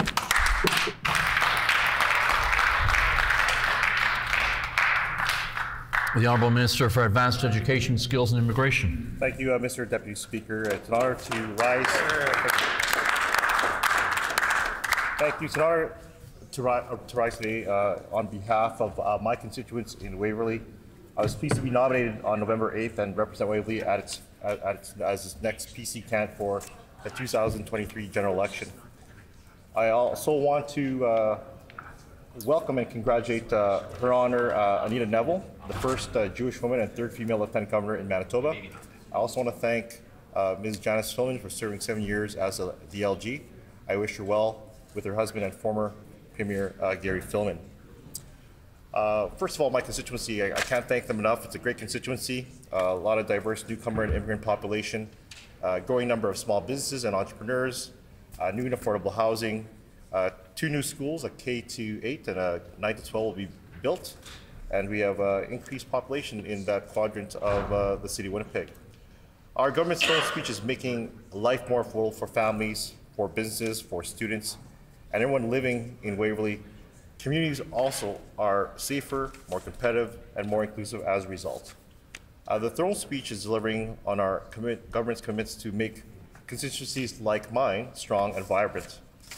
And I'm pleased of recent government funding into my constituency, Green Team, Building Sustainable Communities, and the arts, culture, and sports and community grants all help to make my constituency Waverley a better place. For example, $5,000 to the Sri Lankan Association of Manitoba, $177,500 to the South Winnipeg Community Centre, $28,500 to the Winnipeg Chinese Senior Association, $121,800 to the Manitoba Islamic Association, and $75,000 to the South Point Parent Advisory Council. Funding helps with community engagement, with programming, with providing those access to events, but most of all, to make our communities more vibrant and inclusive. And I'm proud of my Waverley constituents, even individuals such as Yan Zhang of the Winnipeg Chinese Senior Association, Marty Campbell, a community leader helping Ukrainian families, Jose Thomas, a Filipino trailblazer involved with basketball and youth sports. Many of them, and those are just a few names that I've mentioned, have contributed to our communities in my constituency and for the betterment of Manitobans. Our government is putting more money in the pockets of hardworking Manitobans. Unlike the Tax and Spend NDP and the out-of-touch NDP Liberal Federal Coalition, our government is lowering taxes, reducing the tax burden, have lowered the PST from 8 to 7%, giving back 50% of the education property tax rebate next year to hard-working Manitobans, and reached a balanced budget in 2020, after many years of the NDP not being able to accomplish that feat. We are making life more affordable for all Manitobans. Growing the workforce is a priority, and Manitoba is supporting investments in adult, continuing, and post-secondary education are on track. It is essential that we strengthen our collaboration with post-secondary institutions and businesses to identify skills and labor needs and respond to the training, research, and development needs of Manitoba businesses, including the manufacturing sector. Our government is considering all post-secondary program proposals that will help address labor shortages and foster economic growth. Government is also taking a close look at ensuring equitable funding across post-secondary institutions, as our Premier has stated. Our government will work with colleges refine their college growth proposal to address labor and skills shortages. Earning micro-credentials is becoming increasingly important, and our colleges are adapting programs to serve students, employees, and businesses. I've had many conversations with leaders of post-secondary institutions, and micro-credentials is becoming increasingly important, as we know. A comprehensive review to inform the development of an adult education strategic plan is underway on how best to retain Manitobans to address high-demand, well-paying trades in our province. Promoting skilled trades as a strong career path will help Manitoba build and support a skilled, diverse workforce. Our government is investing in post-secondary and adult learning. Over $1 billion is invested in our Manitoba post-secondary institutions each year, more than $217 million in student loans, grants, and bursaries, over $44.7 million to graduate an additional 400 new nursing seats, investing $20.3 million to strengthen adult learning and literacy. So we are taking action and listening to post-secondary institutions, something that the NDP did not do in their 17 years of government. And we are still cleaning up the mess the NDP left us behind. We are making life more affordable for post-secondary students. Manitoba has one of the lowest tuitions in Canada. Many students, including international students, are choosing to study and stay in Manitoba. Manitoba is the home of hope. Immigration is a key component of our economy and our labor supply plan. Throughout our history as a province, Manitoba has been a destination for those fleeing conflicts around the world seeking peace and the opportunity for a better life for their families. Our province continues to welcome and support newcomers to our province. Last year, we welcomed more than 60,000 newcomers to our province. And we had a record number of 6,275 nominations last year into Manitoba through our provincial nominee program. We will continue to work with the federal government to ask for more NPNP allocations so that more newcomers can come to friendly Manitoba. And this year, in little over 6 months, the welcoming and generous spirit of Manitoba was exemplified by how we united as a community to welcome more than 12,000 people fleeing from the brutal and unjust war in Ukraine. This is due to the leadership of our Premier and our government. We are the gold standard across Canada for welcoming refugees from Ukraine across to the Federal Minister of Immigration. This demonstrates once again that when we work together, we win together. The final report of Manitoba's Immigration Advisory Council will be delivered soon with our recommendations to enhance the successful provincial nominee program that we already have. But there is always an opportunity to improve and enhance programs and services, as I've stated in the past. This group, the Immigration Advisory Council, 20 esteemed Manitobans, have been hard at work all year, meeting to discuss ways to improve and enhance immigration programs and services so that our communities remain strong and competitive. There were 14 immigration public meetings this summer and fall, and I met hundreds of Manitobans, including international students, recent newcomers, and immigration service providers that shared with me their thoughts on how to make Manitoba more welcoming, stronger, and inclusive.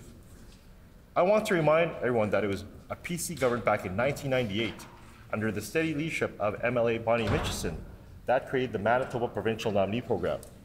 A generation later, our PC government is improving and enhancing the program, something the NDP government could not do in their 17 years. Our renewed Canada-Manitoba Immigration Agreement will ensure our province is able to attract potential immigrants based on provincial economic priorities, while collaborating on the settlement and integration of newcomers. In closing, I am proud of the direction that the speech from the throne is heading. Our government is making life more affordable, making communities more safer and stronger, and making Manitoba more competitive. We are taking action and listening to Manitobans. I want to thank my family for their ongoing love and support, and to my constituents of Waverley, I thank you time and time again for the opportunity to serve you as best as I can each and every day. And one more final point there. I just want to wish good luck to my friend, number 4, Adam Bighill, and the Winnipeg Blue Bombers, hoping for a three-peat in Regina. Go Blue, go Bombers, go. Thank you.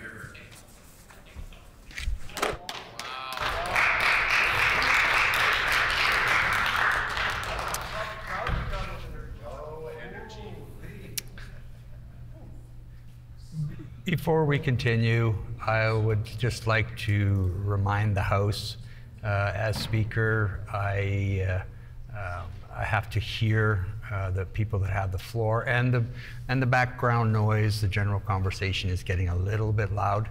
So if you can just tone it down, that would be much appreciated. The honourable member for St. Boniface has the floor. Very much, Mr. Deputy Speaker. You know, there was a lot of hype around this budget about bold ideas.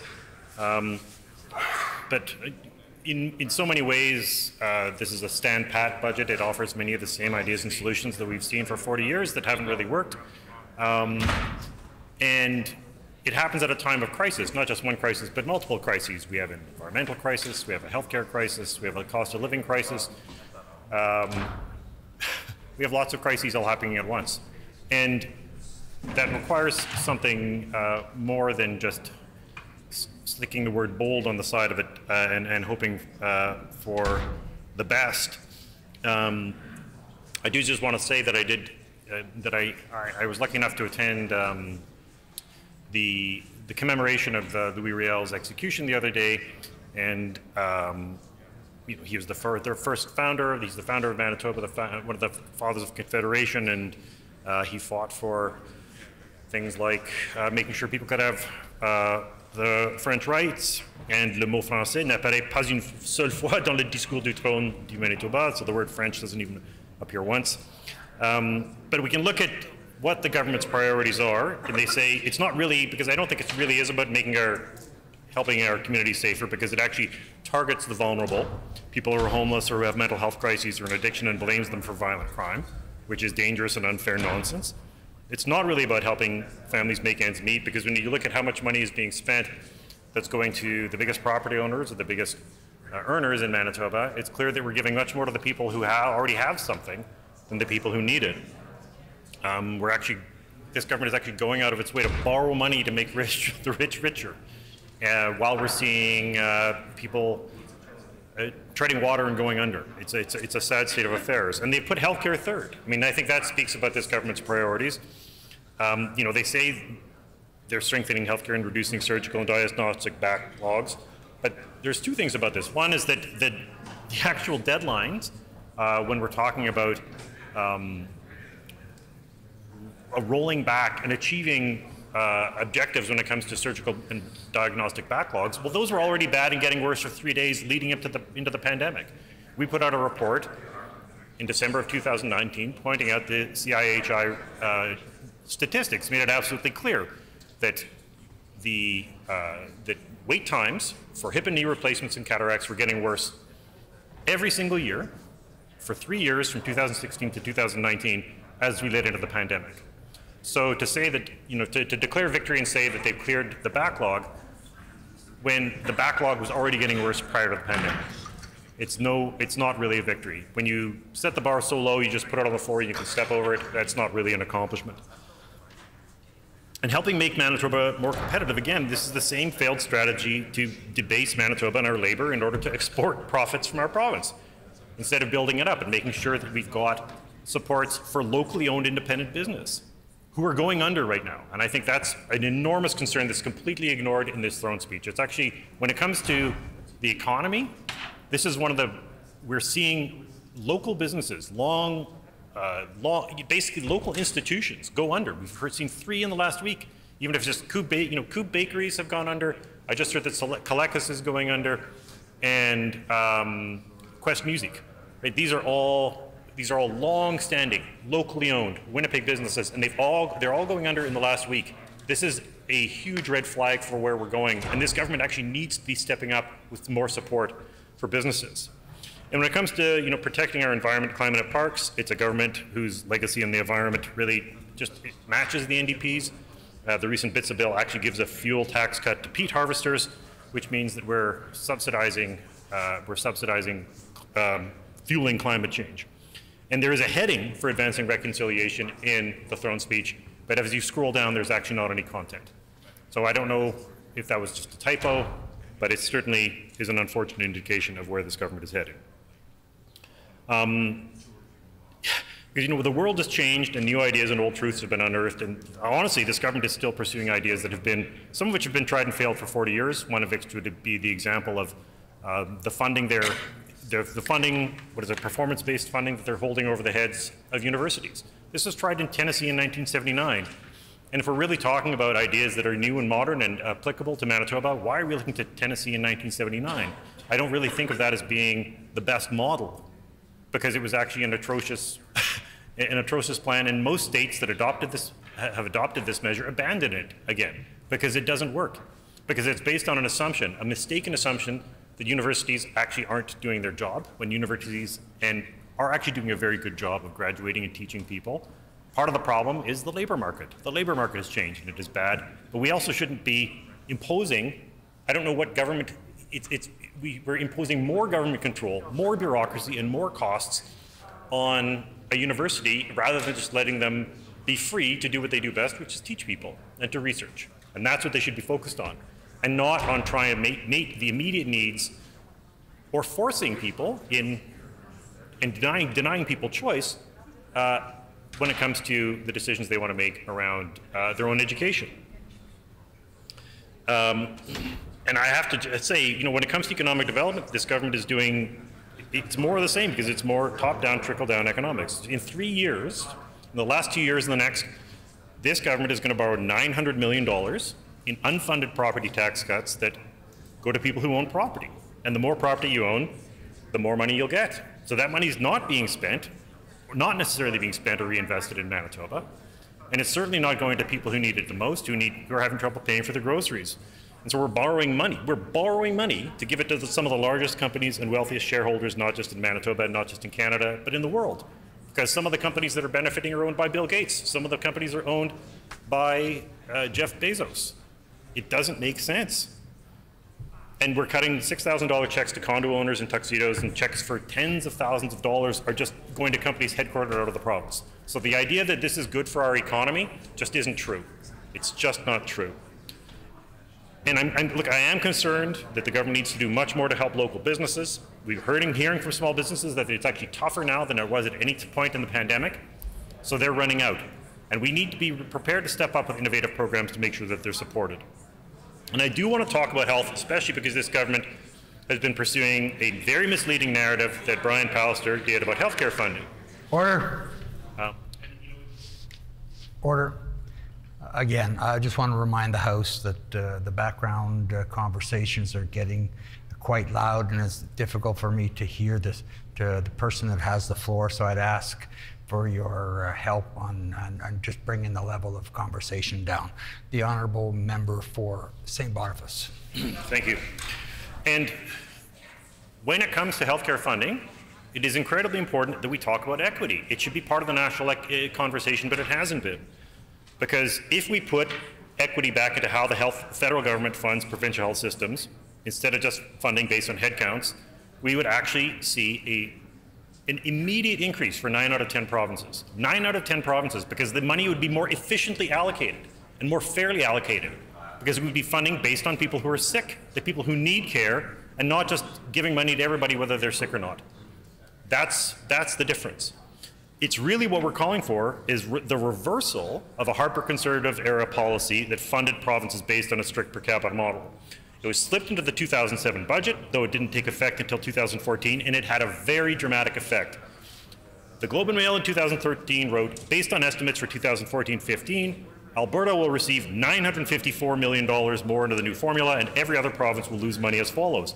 Ontario will lose $335 million, BC minus $272 million, Quebec minus $196 million, Newfoundland minus $54 million, Manitoba $31 million, Saskatchewan $26 million, Nova Scotia $23 million, New Brunswick $18 million, and PEI $3 million. Now this is voted for by a number, in fact this is voted for by the former Premier Brian Pallister. And we're the only party who's been calling to have equity brought back to how federal health funding works. Because we should be considering the number of seniors, we should be considering the number of people with diabetes, as well as distance into the cost of a healthcare system.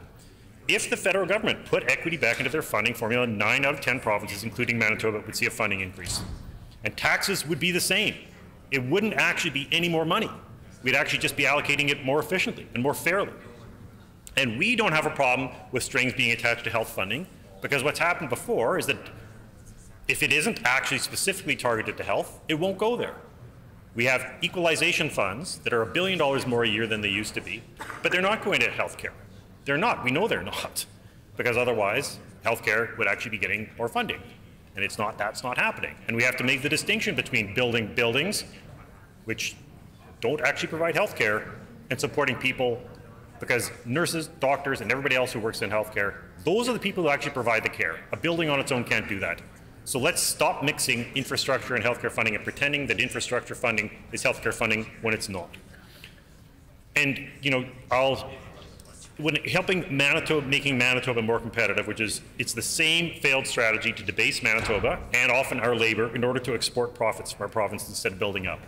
I do not understand the idea that we always have to go somewhere else, that jobs exist somewhere else and we have to import them, that businesses exist somewhere else and we have to import them, that investments exist somewhere else and we have to import them. Those are all things we can do ourselves. We can create jobs here, we can create businesses here, and we can have investment here. And when that happens, it ends up with a virtuous cycle, and we end up actually being more independent, more and more self-reliant. And that's what we need more than anything. When we see shattered supply chains, when we see inflation, when we see the difficulties people had buying things before and during the pandemic, it's because we have lost so much of our own self-reliance. We need a Marshall Plan to build our way out of this. But instead, we keep giving massive tax breaks and giveaways to the biggest companies in the world, while we're letting independent, locally owned businesses go broke. So it's the free market for small business and socialism for the top. When it comes to protecting our environment, climate, and parks, again, this is a government. It really has been a continuation of the NDP's lack of interest. But it also, the recent bits of bill, again, gave a fuel tax cut to peat harvesters, which actually accelerates climate change. And there's no mention of Lake Winnipeg whatsoever in this, in the throne speech.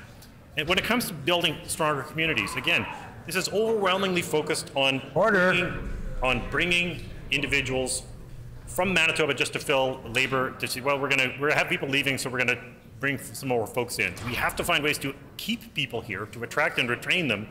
And if we're really pushing for international students, we need to be very clear about what we're asking new Canadians to do, because Manitoba is seeing record losses of people leaving the province. Again, when it comes to advancing reconciliation, there's nothing.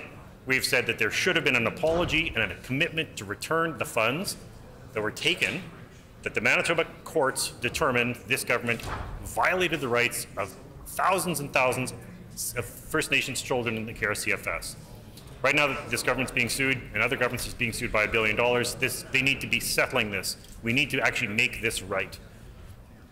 And, you know, it's not bold. This is largely the same, unfortunately, the same stale, discredited ideas. And I have to say, you know, when this government pretends, they talk about ideology, they pretend they don't have one. Ideology is when you think you always have the answer no matter what the question. It means you don't have to think. And quite frankly, we have two parties who've both been highly ideological, and this province has not been particularly well served with them. So with that being said, I'll move on to the throne speech sub-amendment. I move, seconded by the member for Tyndall Park, that the motion be amended by adding after clause BB the following clauses. CC, failed utterly to recognize the COVID pandemic is not yet over, and that for many people, businesses, and organizations, life and work is now harder than at any point during the pandemic. And DD, failed to accept responsibility for its own role in creating a healthcare crisis by cutting and freezing actual health spending and forcing the closure of clinics. And EE, failed to commit to equity in federal healthcare funding for Canadian health transfers, which would see an immediate improvement in Manitoba's health funding if were calculated based on need instead of the current grossly unfair per capita formula. And FF, failed to commit to being responsible and accountable for federal healthcare funds for mental health seniors and instead demanded money from others without accountability. And GG, failed to apologize to nurses for forcing them to endure impossible working conditions, which include not ending mandatory overtime or providing them and other healthcare workers coverage for burnout, as requested by the Manitoba Nurses Union, which is driving nurses from the system. And HH, failed to maintain or strengthen hospital capacity, which has resulted in a critical shortage of bed space and excessive wait times, for patients that resulted in a bottleneck of patients waiting for medical care and surgeries. And II failed to introduce a plan to increase the capacity of family and specialist physicians in Manitoba, where the province currently boasts the lowest and third lowest number in the country, respectively. And JJ failed to develop a comprehensive retention plan to ensure equitable healthcare delivery in rural and northern communities. And KK failed to reinstate full and proper healthcare coverage for international students, while recognizing the disproportionate impact of inflation on living costs for students. And LL failed to present a comprehensive strategy to tackle diabetes in Manitoba, in particular, by not providing complete coverage for insulin pumps and CGMs for people of all ages, or implementing strategies as proposed by Diabetes Canada's Diabetes 360 framework. And failed to launch awareness campaigns and education about diabetes prevention and complication issues, particularly among Indigenous communities and vulnerable populations. And MNN failed to ensure equitable access to dialysis services in rural Manitoba. And OO failed to recognize hearing loss as a medical treatment under Manitoba Health and provide income-based coverage for hearing aids to all who need them, especially seniors aged 65 and older. And PP failed to provide dental care for seniors who cannot pay for coverage without sacrificing basic needs. And QQ failed to take action to create an independent, nonpartisan seniors advocate to assist in creating policies and recommendations on issues that have been ignored for decades under previous governments. And RR failed to articulate a plan to increase Manitoba's economic self-reliance, choosing instead to focus on Manitoba as a branch plant economy, where Manitobans will toil for owners and investors, with the result that all profits will be relocated outside the province. And SS failed to create a venture capital fund that is politically independent and accessible to all Manitobans. And TT failed utterly to pursue justice measures or take action against gangs that will be effective in reducing crime through prevention, ignoring proven and effective measures of anti-gang interventions, youth justice committees, and community interventions, such as providing individuals with positive alternatives in recreation and jobs, including safe spaces for youth. And UU failed to call inquiries into the construction of Winnipeg's police headquarters, despite multiple requests to do so and evidence of bribes and other illegal activities taking place. And VV failed to call a public inquiry into Peter Nygaard, who's currently awaiting trial on multiple accounts of sexual assault, attacks on women and underage girls, including Indigenous women in Manitoba and beyond. And WW failed to ensure that municipalities have adequate funding to fund community services and safe spaces to keep people out of trouble. And XX failed to prevent against provincial vulnerability to a dependence on federal transfers instead of strengthening Manitoba's own source revenues to fund core programs and services. And YY failed to protect ratepayers by introducing measures to weaken and politically interfere with the Public Utilities Board, which will result in substantial, irresponsibly imposed hydro rate increases. And ZZ failed to apply education property tax rebates through a model of equity, whereas the current model has resulted in enormous checks for wealth property owners while squeezing the incomes of the lowest income Manitobans. And AAA failed to realize the toll that the cost of living has taken on the most vulnerable populations, and failing to address the basic needs of these Manitobans, particularly seniors, families, and children, and people living with disabilities. And BBB failed to protect women and children fleeing domestic violence by cutting and freezing resources meant to support victims, including women's shelters, second-stage housing, shelter crisis lines, and specialized programs. And CCC failed to ensure that children who age out of care from CFS and those with learning disabilities, ADHD, and autism are provided proper supports when and after they turn 18. And DDD failed to commit to returning $338 million that was illegally seized by successive PC and NDP provincial governments from children belonging to First Nations and CFS from 2006 to 2019, and recognizing that doing so is an important step in the process of reconciliation by the provincial government. And EEE failed to ensure that full and universal coverage is available for individuals accessing opioid agonist treatment, OAT, and failed to ensure that people without appropriate health care coverage are able to access timely treatment for opioid addictions. And FFF failed to adequately support the transition to electric vehicles in Manitoba by insufficiently investing to ensure widespread availability of electric charging stations in Manitoba and insufficiently supporting the purchase of electric vehicles. And GGG failed to mention the importance of preserving the quality of groundwater in southeastern Manitoba. And HHH failed to put forward a strategy to reduce the use of pesticides and herbicides in Manitoba. And III failed to mention any effort to support the immigration of people from Afghanistan to Manitoba to help those whose lives are threatened in their country of origin and to help address skilled shortages in Manitoba. And JJJ failed to put forward a plan in the throne speech to advance reconciliation.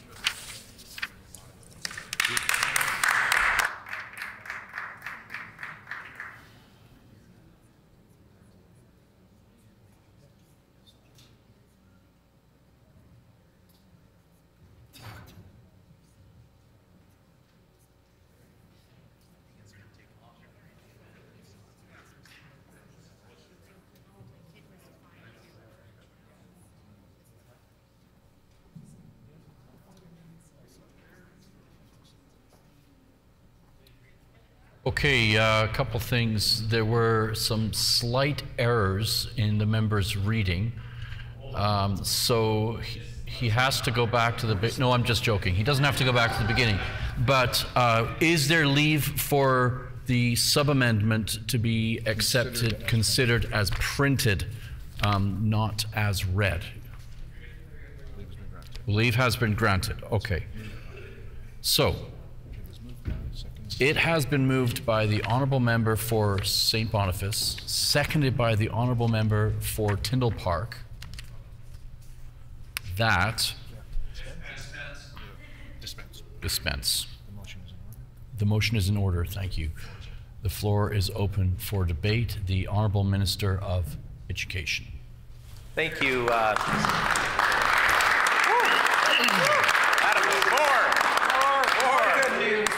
Thank you, Mr. Order. Deputy Speaker, and I'm thankful for the opportunity this morning to get up and put a few words on the record in regards to this. Again, another historic throne speech, Mr. Deputy Speaker. Right off the bat, though, Mr. Deputy Speaker, I would like to thank the constituents of Lac du Bonny for voting me in the 2019 election, and I look forward to continuing to serve them as their PC candidate in the next election, and as their MLA, Mr. Deputy Speaker. Also, I would like to thank, of course, my family and the support of them over now, which has started my 12th year in this incredible position that I'm so honored to have, Mr. Deputy Speaker. Since January of 2022, I was appointed the Minister of Education and Early Childhood Learning, and I'd like to also at this time thank the Premier for her support and confidence in me and in working with our department to make sure that the students of Manitoba have greater success as we continue to move forward. And not only the students, Mr. Deputy Speaker, it's also the awareness and the visionary thinking to join early childhood learning as well within the department, Mr. Deputy Speaker, because we know that it is a synergy that definitely complements one another, where we've got the two departments now amalgamated. And I'd like to do a bit of a shout out to the entire department because of their hard work that they have done, especially over the last 2.5 years. But since we formed government, I know that the Department of Education and the new Department of Education and Early Childhood Learning is putting in countless hours to making sure that our students, that the students of Manitoba are having success no matter where they live in this great province of ours, Mr. Deputy Speaker, or their cultural background or their personal experience, Mr. Deputy Speaker. I would like to talk about a couple topics in regards to the throne speech, of course, and because that's what we're here debating. And again, I would like to congratulate the new Lieutenant Governor on her appointment to the role, and I think she did an exceptional job bringing forward the 2022 throne speech, Mr. Deputy Speaker, and again, I wish her all the best in her new position for the upcoming years that she serves in the role of Lieutenant Governor. And at this time, I would like to say thank you to Her Honor, Janice Fillman, for her years of service. She did a exemplary job in her position, making sure that she held that position with dignity and grace. And I know that she represented all Manitobans so very, very well. And she was always took her role as nonpartisan very, very important, very seriously, and made sure that she was representing all Manitobans. And I see that that there's some members from the opposite side that are itching to get up to speak. I'm sure positive things to the throne speech, Mr. Acting Deputy Speaker. So, a few things. So I know that not that long ago, a few minutes ago, the member, one of the opposition members, stood up in his place and put, as usual, from the NDP side, Mr. Acting Deputy Speaker, misinformation on the record. It's unfortunate that this member would take a page out of his leader's self-serving talking points and stand up and try to make political hay over such an important issue such as early childhood education, Mr. Acting Deputy Speaker. I know that that member, and they're asking me to name them, so I will. So, I mean, it's the MLA for St. James, and it's unfortunate that we see in this chamber something that is starting to happen again, Mr. Acting Deputy Speaker. And what is that, you may ask? That is those dark days of the NDP under Greg Selinger. And the NDP so-called team of 10 multiple teams on that side of the House, Mr. Acting Deputy Speaker, they're trying to distance themselves from Greg Selinger. But we know that within their caucus, there is something brewing. We know that just like what happened to Greg Selinger is starting to happen under this NDP so-called new teams, Mr. Acting Deputy Speaker. We know that the member for St. James, I do believe, and through those, because Manitoba is 1/16th degree of separation, Mr. Acting Deputy Speaker, many people know and listen to many things that are going on throughout all party stripes. And I think we know that the member for St. James has his sights set on that leader chair of the NDP. And so much like when Greg Selinger put his arm around the leader of the now leader of the NDP, the member for Fort Rouge, put his arm around him and brought him in as the star candidate. Little did Greg Selinger know that with the other arm, the leader of the NDP, the now leader of the NDP, the member for Fort Rouge, was actually bringing out the knife and right into the back, Mr. Acting Deputy Speaker. The same is starting to brew on that side, and I do believe that the one that the member from Fort Rouge should watch out for is possibly the member for St. James, because I see the same self-serving talking points, the misinformation, the non-factual information being put on the record today, Mr. Acting Deputy Speaker.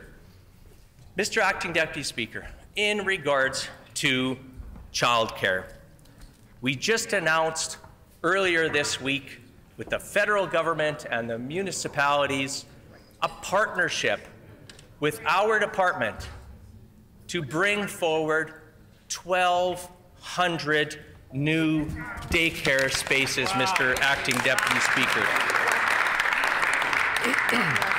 These 1,200 plus spaces, Mr. Acting Deputy Speaker, are going to help 1,200 children, Mr. Acting Deputy Speaker. I know that the member from St. James and his multiple 10 teams over in the opposition side, Mr. Acting Deputy Speaker, wanted to stay with the status quo, which was no childcare spaces, high rate for childcare fees, Mr. Acting Deputy Speaker, and also a very long wait list for childcare spaces. We're taking a different approach. We're making childcare far more affordable. Right now, Mr. Acting Deputy Speaker, come the springtime of 2023, we're going to have an average of $10 a day daycare for Manitobans, Mr. Acting Deputy Speaker. Mr. Acting Deputy Speaker, that's 3 years. That's 3 years ahead of our agreement with the federal government, Mr. Acting Deputy Speaker. And on top of that, Mr. Acting Deputy Speaker, we've also promised by 26-27 to bring in an additional 23,000 more daycare spaces, Mr. Acting Deputy Speaker. Yeah. So I know that the member opposite is against any type of advancement that will help families. I know that he has some form of plan written on the back of his own napkin, which he hasn't shared with his actual leader, Mr. Deputy Speaker, but we have a plan.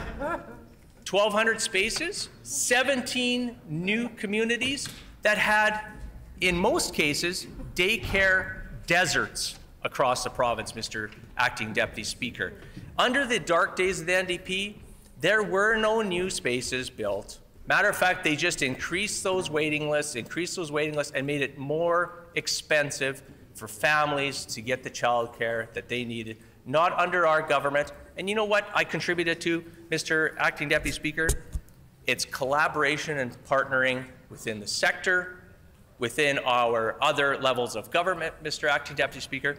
That is something that the NDP never did. They never consulted. They were top-down. Their top-down approach to not only other levels of government, they even tried to bully the federal government, Mr. Acting Deputy Speaker, when the NDP were in power.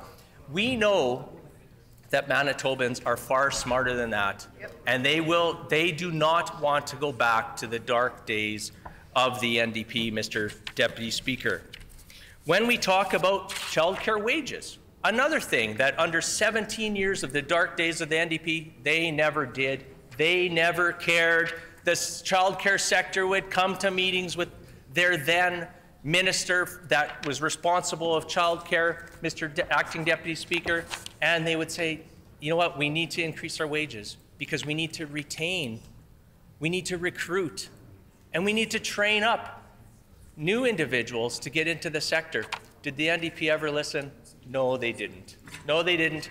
They turned a blind ear, a deaf ear, a blind eye to all the requests of the sector. So, in July of 2022, the wage grid supplement is helping that sector retain qualified, experienced staff, and we're boosting the recruitment efforts, Mr. Acting Deputy Speaker.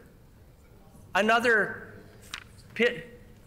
tidbit of misinformation that the member for St. James put on the record, and other members on that side continue to repeat those self-serving talking points of their leader. Just recently, we announced a recruitment strategy which included some of those dollars that the member from St. James mentioned. $5,000 per student per year of post-secondary training to upskill or to recruit brand new ECEs in this great province of ours, Mr. Acting Deputy Speaker. $5,000 per student. When that announcement happened, Mr. Acting Deputy Speaker, some of the students who were participating and were in the room at the time, they absolutely stood up and they clapped and they cheered, and there were even some tears, Mr. Acting Deputy Speaker, because they know that we are here for not only the children's sake, but also to make sure that we value that sector, which is so important, so essential, to make sure that when we're moving forward with the Manitoba economy, that childcare sector is strong, is there to make sure that our parents, families who want to go to work, Mr. Acting Deputy Speaker, they have the child care that they need, they deserve, and they can afford, Mr. Acting Deputy Speaker.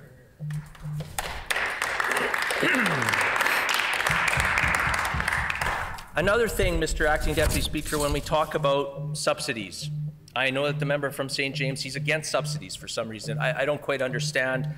He's doing that flip-flop like that pickerel on the dock, just like his leader does, which is interesting because I think he's trying to distance himself from the leader, but he continues to use the same self-serving talking points of his leader.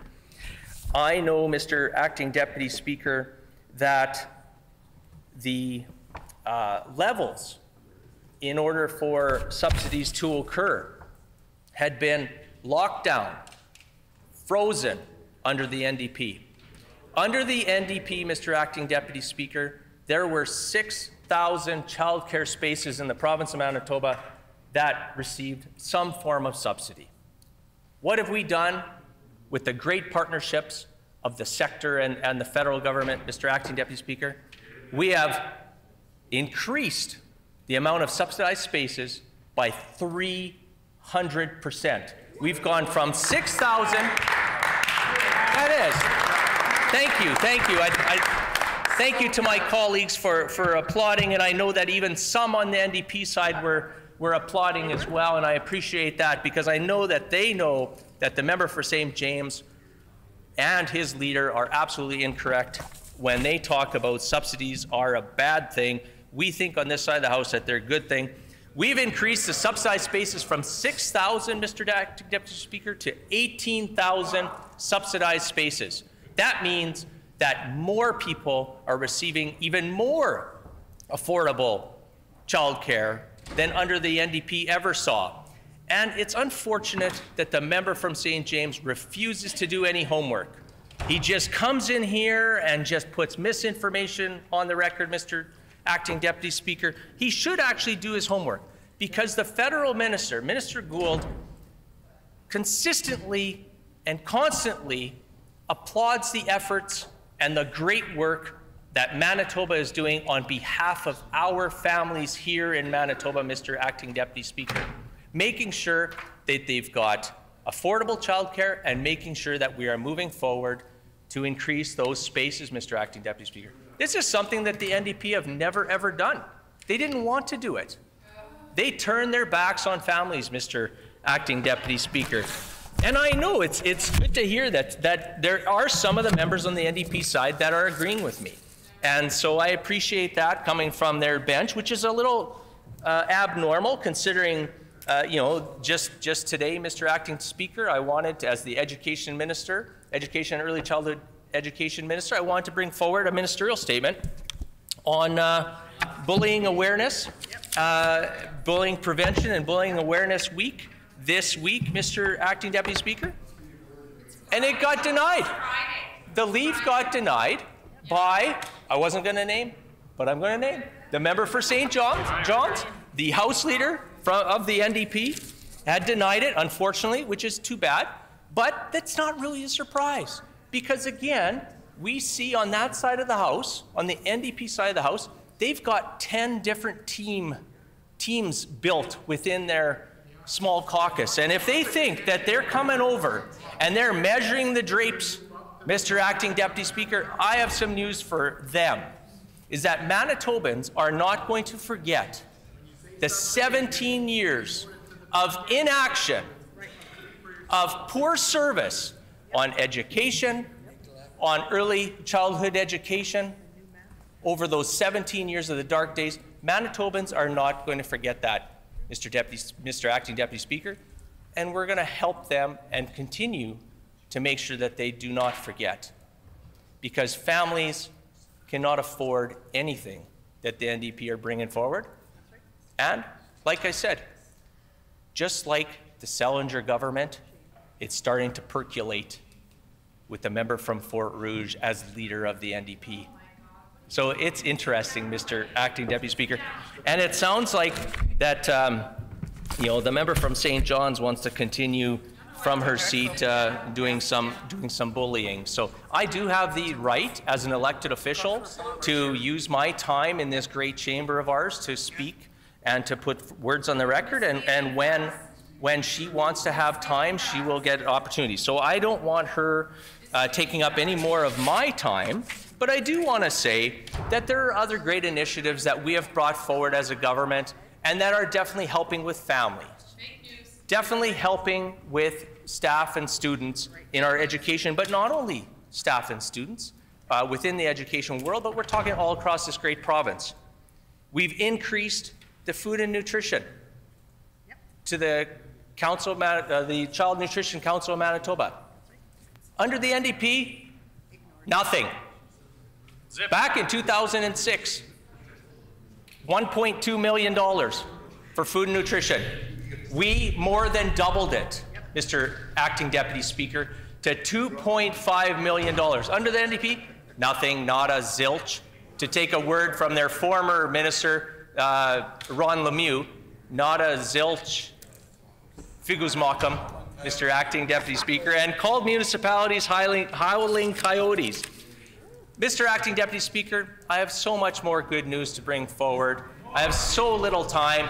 I am going to now allow some of my other colleagues to bring great words in regards to this great throne speech brought in by our great Premier, the member for Tuxedo. Thank you, Mr. Acting Deputy Speaker. Leave. I'd like to ask leave for some more time, Mr. Acting Deputy Speaker.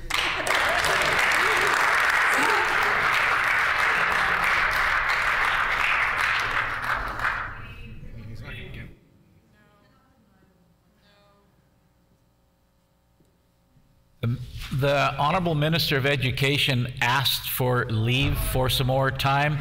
What is the will of the House? No? Leave is denied. The member for Wolseley.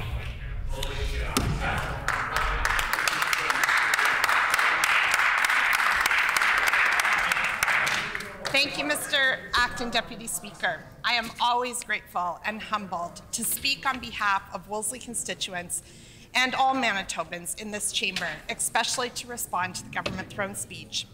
Manitobans know this is the same PC party as it was under Brian Pallister. The Premier was Brian Pallister's Health Minister and Deputy Premier. She implemented his cuts and caused this crisis in healthcare. Now she's trying to use the crisis to push through private healthcare. Manitobans simply don't trust the PC government to deliver on their throne speech pledges, given their terrible record of deep cuts and broken promises. Since taking office, the PCs have made deep cuts to healthcare, to education, and to other services that Manitobans care about. They've cut supports for community organizations that deliver services to vulnerable Manitobans and keep our communities safe. And they've made life more expensive for the average Manitoban by hiking hydro rates, raising taxes on renters, attacking workers, increasing the price of milk, and cutting services that people rely on. At the same time, they've made their rich friends richer by giving them millions of dollars in property tax rebates and lucrative government contracts. This throne speech won't fix the PC's poor record, and it doesn't deliver on the things that Manitobans care about. The throne speech fails to reverse the PC cuts to healthcare and education, fails to take strong action to fight climate change, fails to adequately invest in Manitoba's infrastructure, fails to address the cost of living crisis, fails to stop attacking Manitoban workers, fails to address the root causes of poverty and crime, and fails to address the addictions crisis. The throne speech leaves out many important things, such as committing to implement a reconciliation strategy, improvements for adult education, a hydro freeze, fails to increase the minimum wage to a living wage, and commitments to stop cutting funding for education. There are so many things lacking in the 2022 throne speech, but I'll try to keep my focus on the top priorities of Wolseley constituents today. And just a reminder that in their first term, this government closed the urgent care at Misericordia Hospital. This has caused so much devastation and strain in our community. In West Broadway, where almost every resident walks or uses public transit, these residents are now expected to go find urgent care more than 10 kilometers away. When residents end up at a closer ER instead, it isn't necessarily the appropriate level of service, which just puts more strain on the system. And some just never get the medical care they need. We've lost so many nurses and frontline healthcare staff who are tired of being disrespected and overworked by the PC government. We have 2,400 vacant nursing positions, and we need 359 doctors just to meet the national per capita average. The PC's plan, which no Manitobans trust them to deliver on, will fall hundreds of positions short of filling vacancies and bringing us up to the national per capita average. The PC's failed to present a plan to fill widespread staff vacancies in home care so that seniors and vulnerable people don't have access to quality care. Rather than supporting Manitoba's public health care system, the PCs are now looking to send even more money to for-profit private healthcare corporations. Private healthcare is not the solution we need to fix the mess the PCs created. The PCs have starved the public healthcare system that Manitobans rely on. Investments in K-12 education help prepare Manitobans' children for the future, and the PC's government's cuts to education hurt Manitoba students.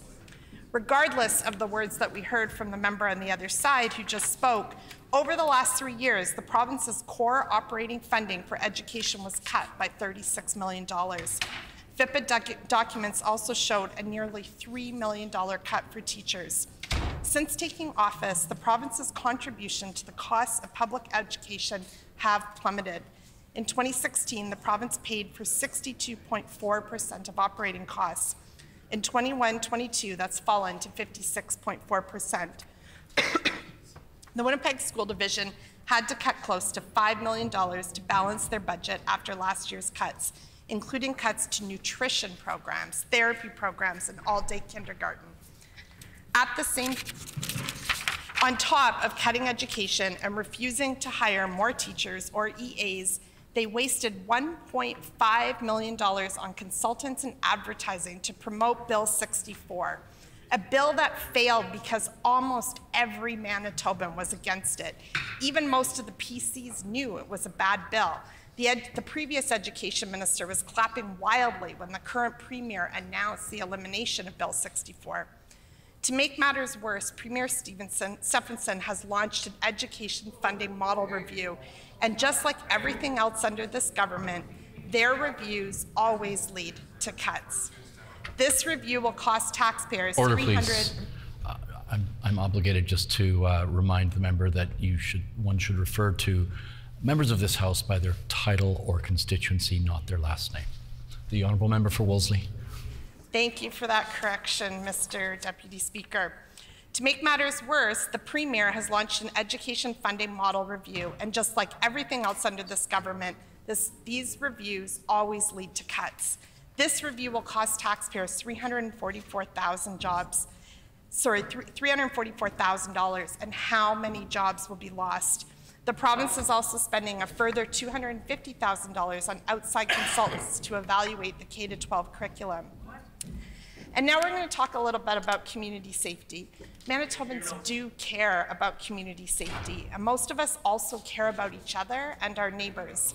While the online chats in my community are full of complaints about bike thefts and garage break-ins, they are equally full of compassionate, trauma-informed concerns for folks who need a warm and safe place to sleep, for folks who are trading bike parts to sustain their addictions or to feed themselves and their families. Our community wants to feel safe, but we actually want everyone to be safe. And that starts with addressing root causes of crime, not with an increase in surveillance cameras and more money going to police services. The PCs claim safety has become worse over the past few years, but let's be clear that this happened while they were in power. It all happened under their watch and because of their cuts. They cut services year after year that built safer communities. They cut Neighborhoods Alive, a program introduced by the NDP government in 2000 that created jobs and built capacity in Manitoba's poorest neighborhoods. The PCs cut the Manitoba Integrated Organized Crime Task Force and the Manitoba Warrant Task Force in 2017. When the Premier was Justice Minister, she eliminated the Restorative Resolutions program that provided alternatives to incarceration for offenders. Since 2016, the PCs have cut 47 positions from community safety. Budget 21-22 cut funding to community safety by $2.6 million. These are cuts for crime prevention, community correction, family resolution services, and more. And the PC's new initiatives are actually old initiatives. They announced funding for a Brandon Detention Center at a cost of $8.9 million. Yet this center was first announced 2 years ago at a cost of $4.4 million. The PC's failure to deliver on their own promises are simply costing taxpayers more money.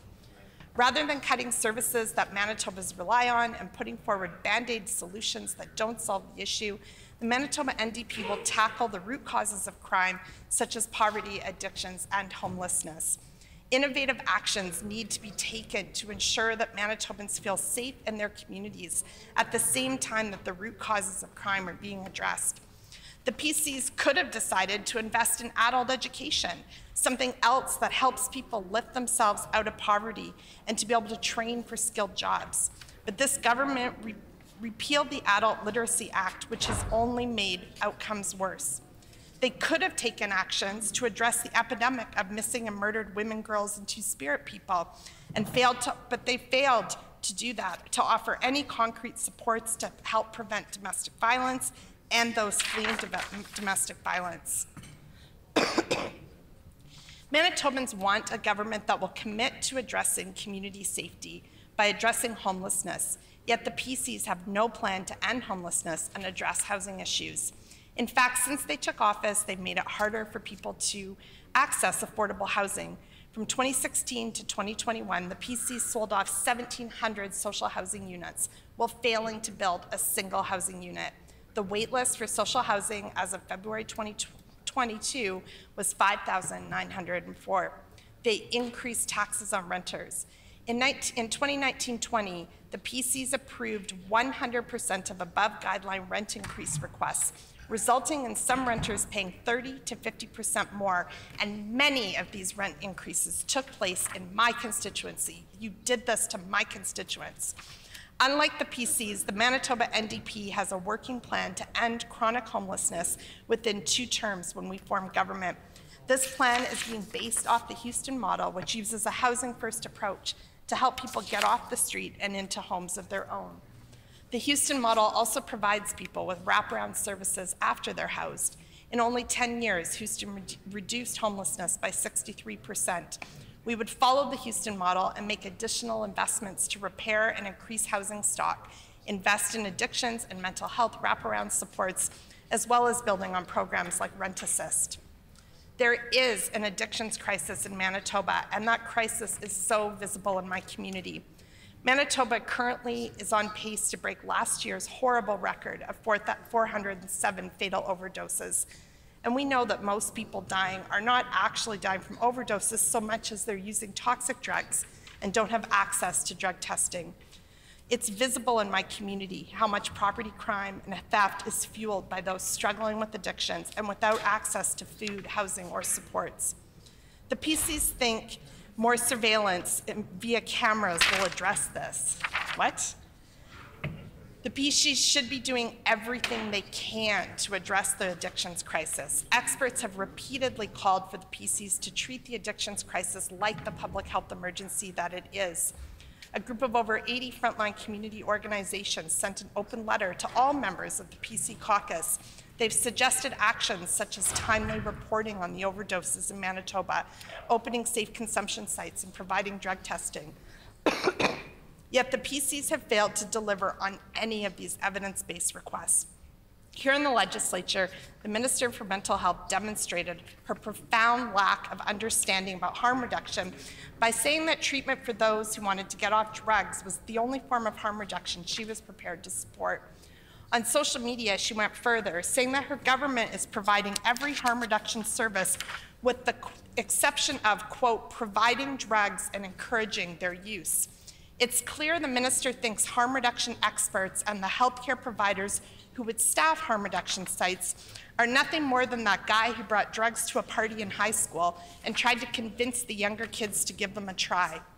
We know the Premier did some vast research on this issue, quoting the failure of California safe consumption sites multiple times before being informed that California has never had a safe consumption site. It's clear that the Minister of Mental Health has also not done her homework. She visited downtown Eastside Vancouver a week or 2 ago and took photos of folks living on the street without their permission. Then she told the media that jurisdictions that have formalized supervised consumption sites are not seeing reductions in drug use or overdose death. This is frankly a bizarre conclusion, and begs the question, did the minister speak to anyone working in these sites? Did she actually tour a site or just do her own self-directed tour without context or education? I could have connected the minister with my friend Ruth, who has cooked thousands of meals for women and children at the downtown Eastside Women's Center, or my cousin Laura, who's been an addiction social worker on East Hastings for years. She even could have asked for a meeting with Dr. Gabor Mate, who is visiting Winnipeg this week.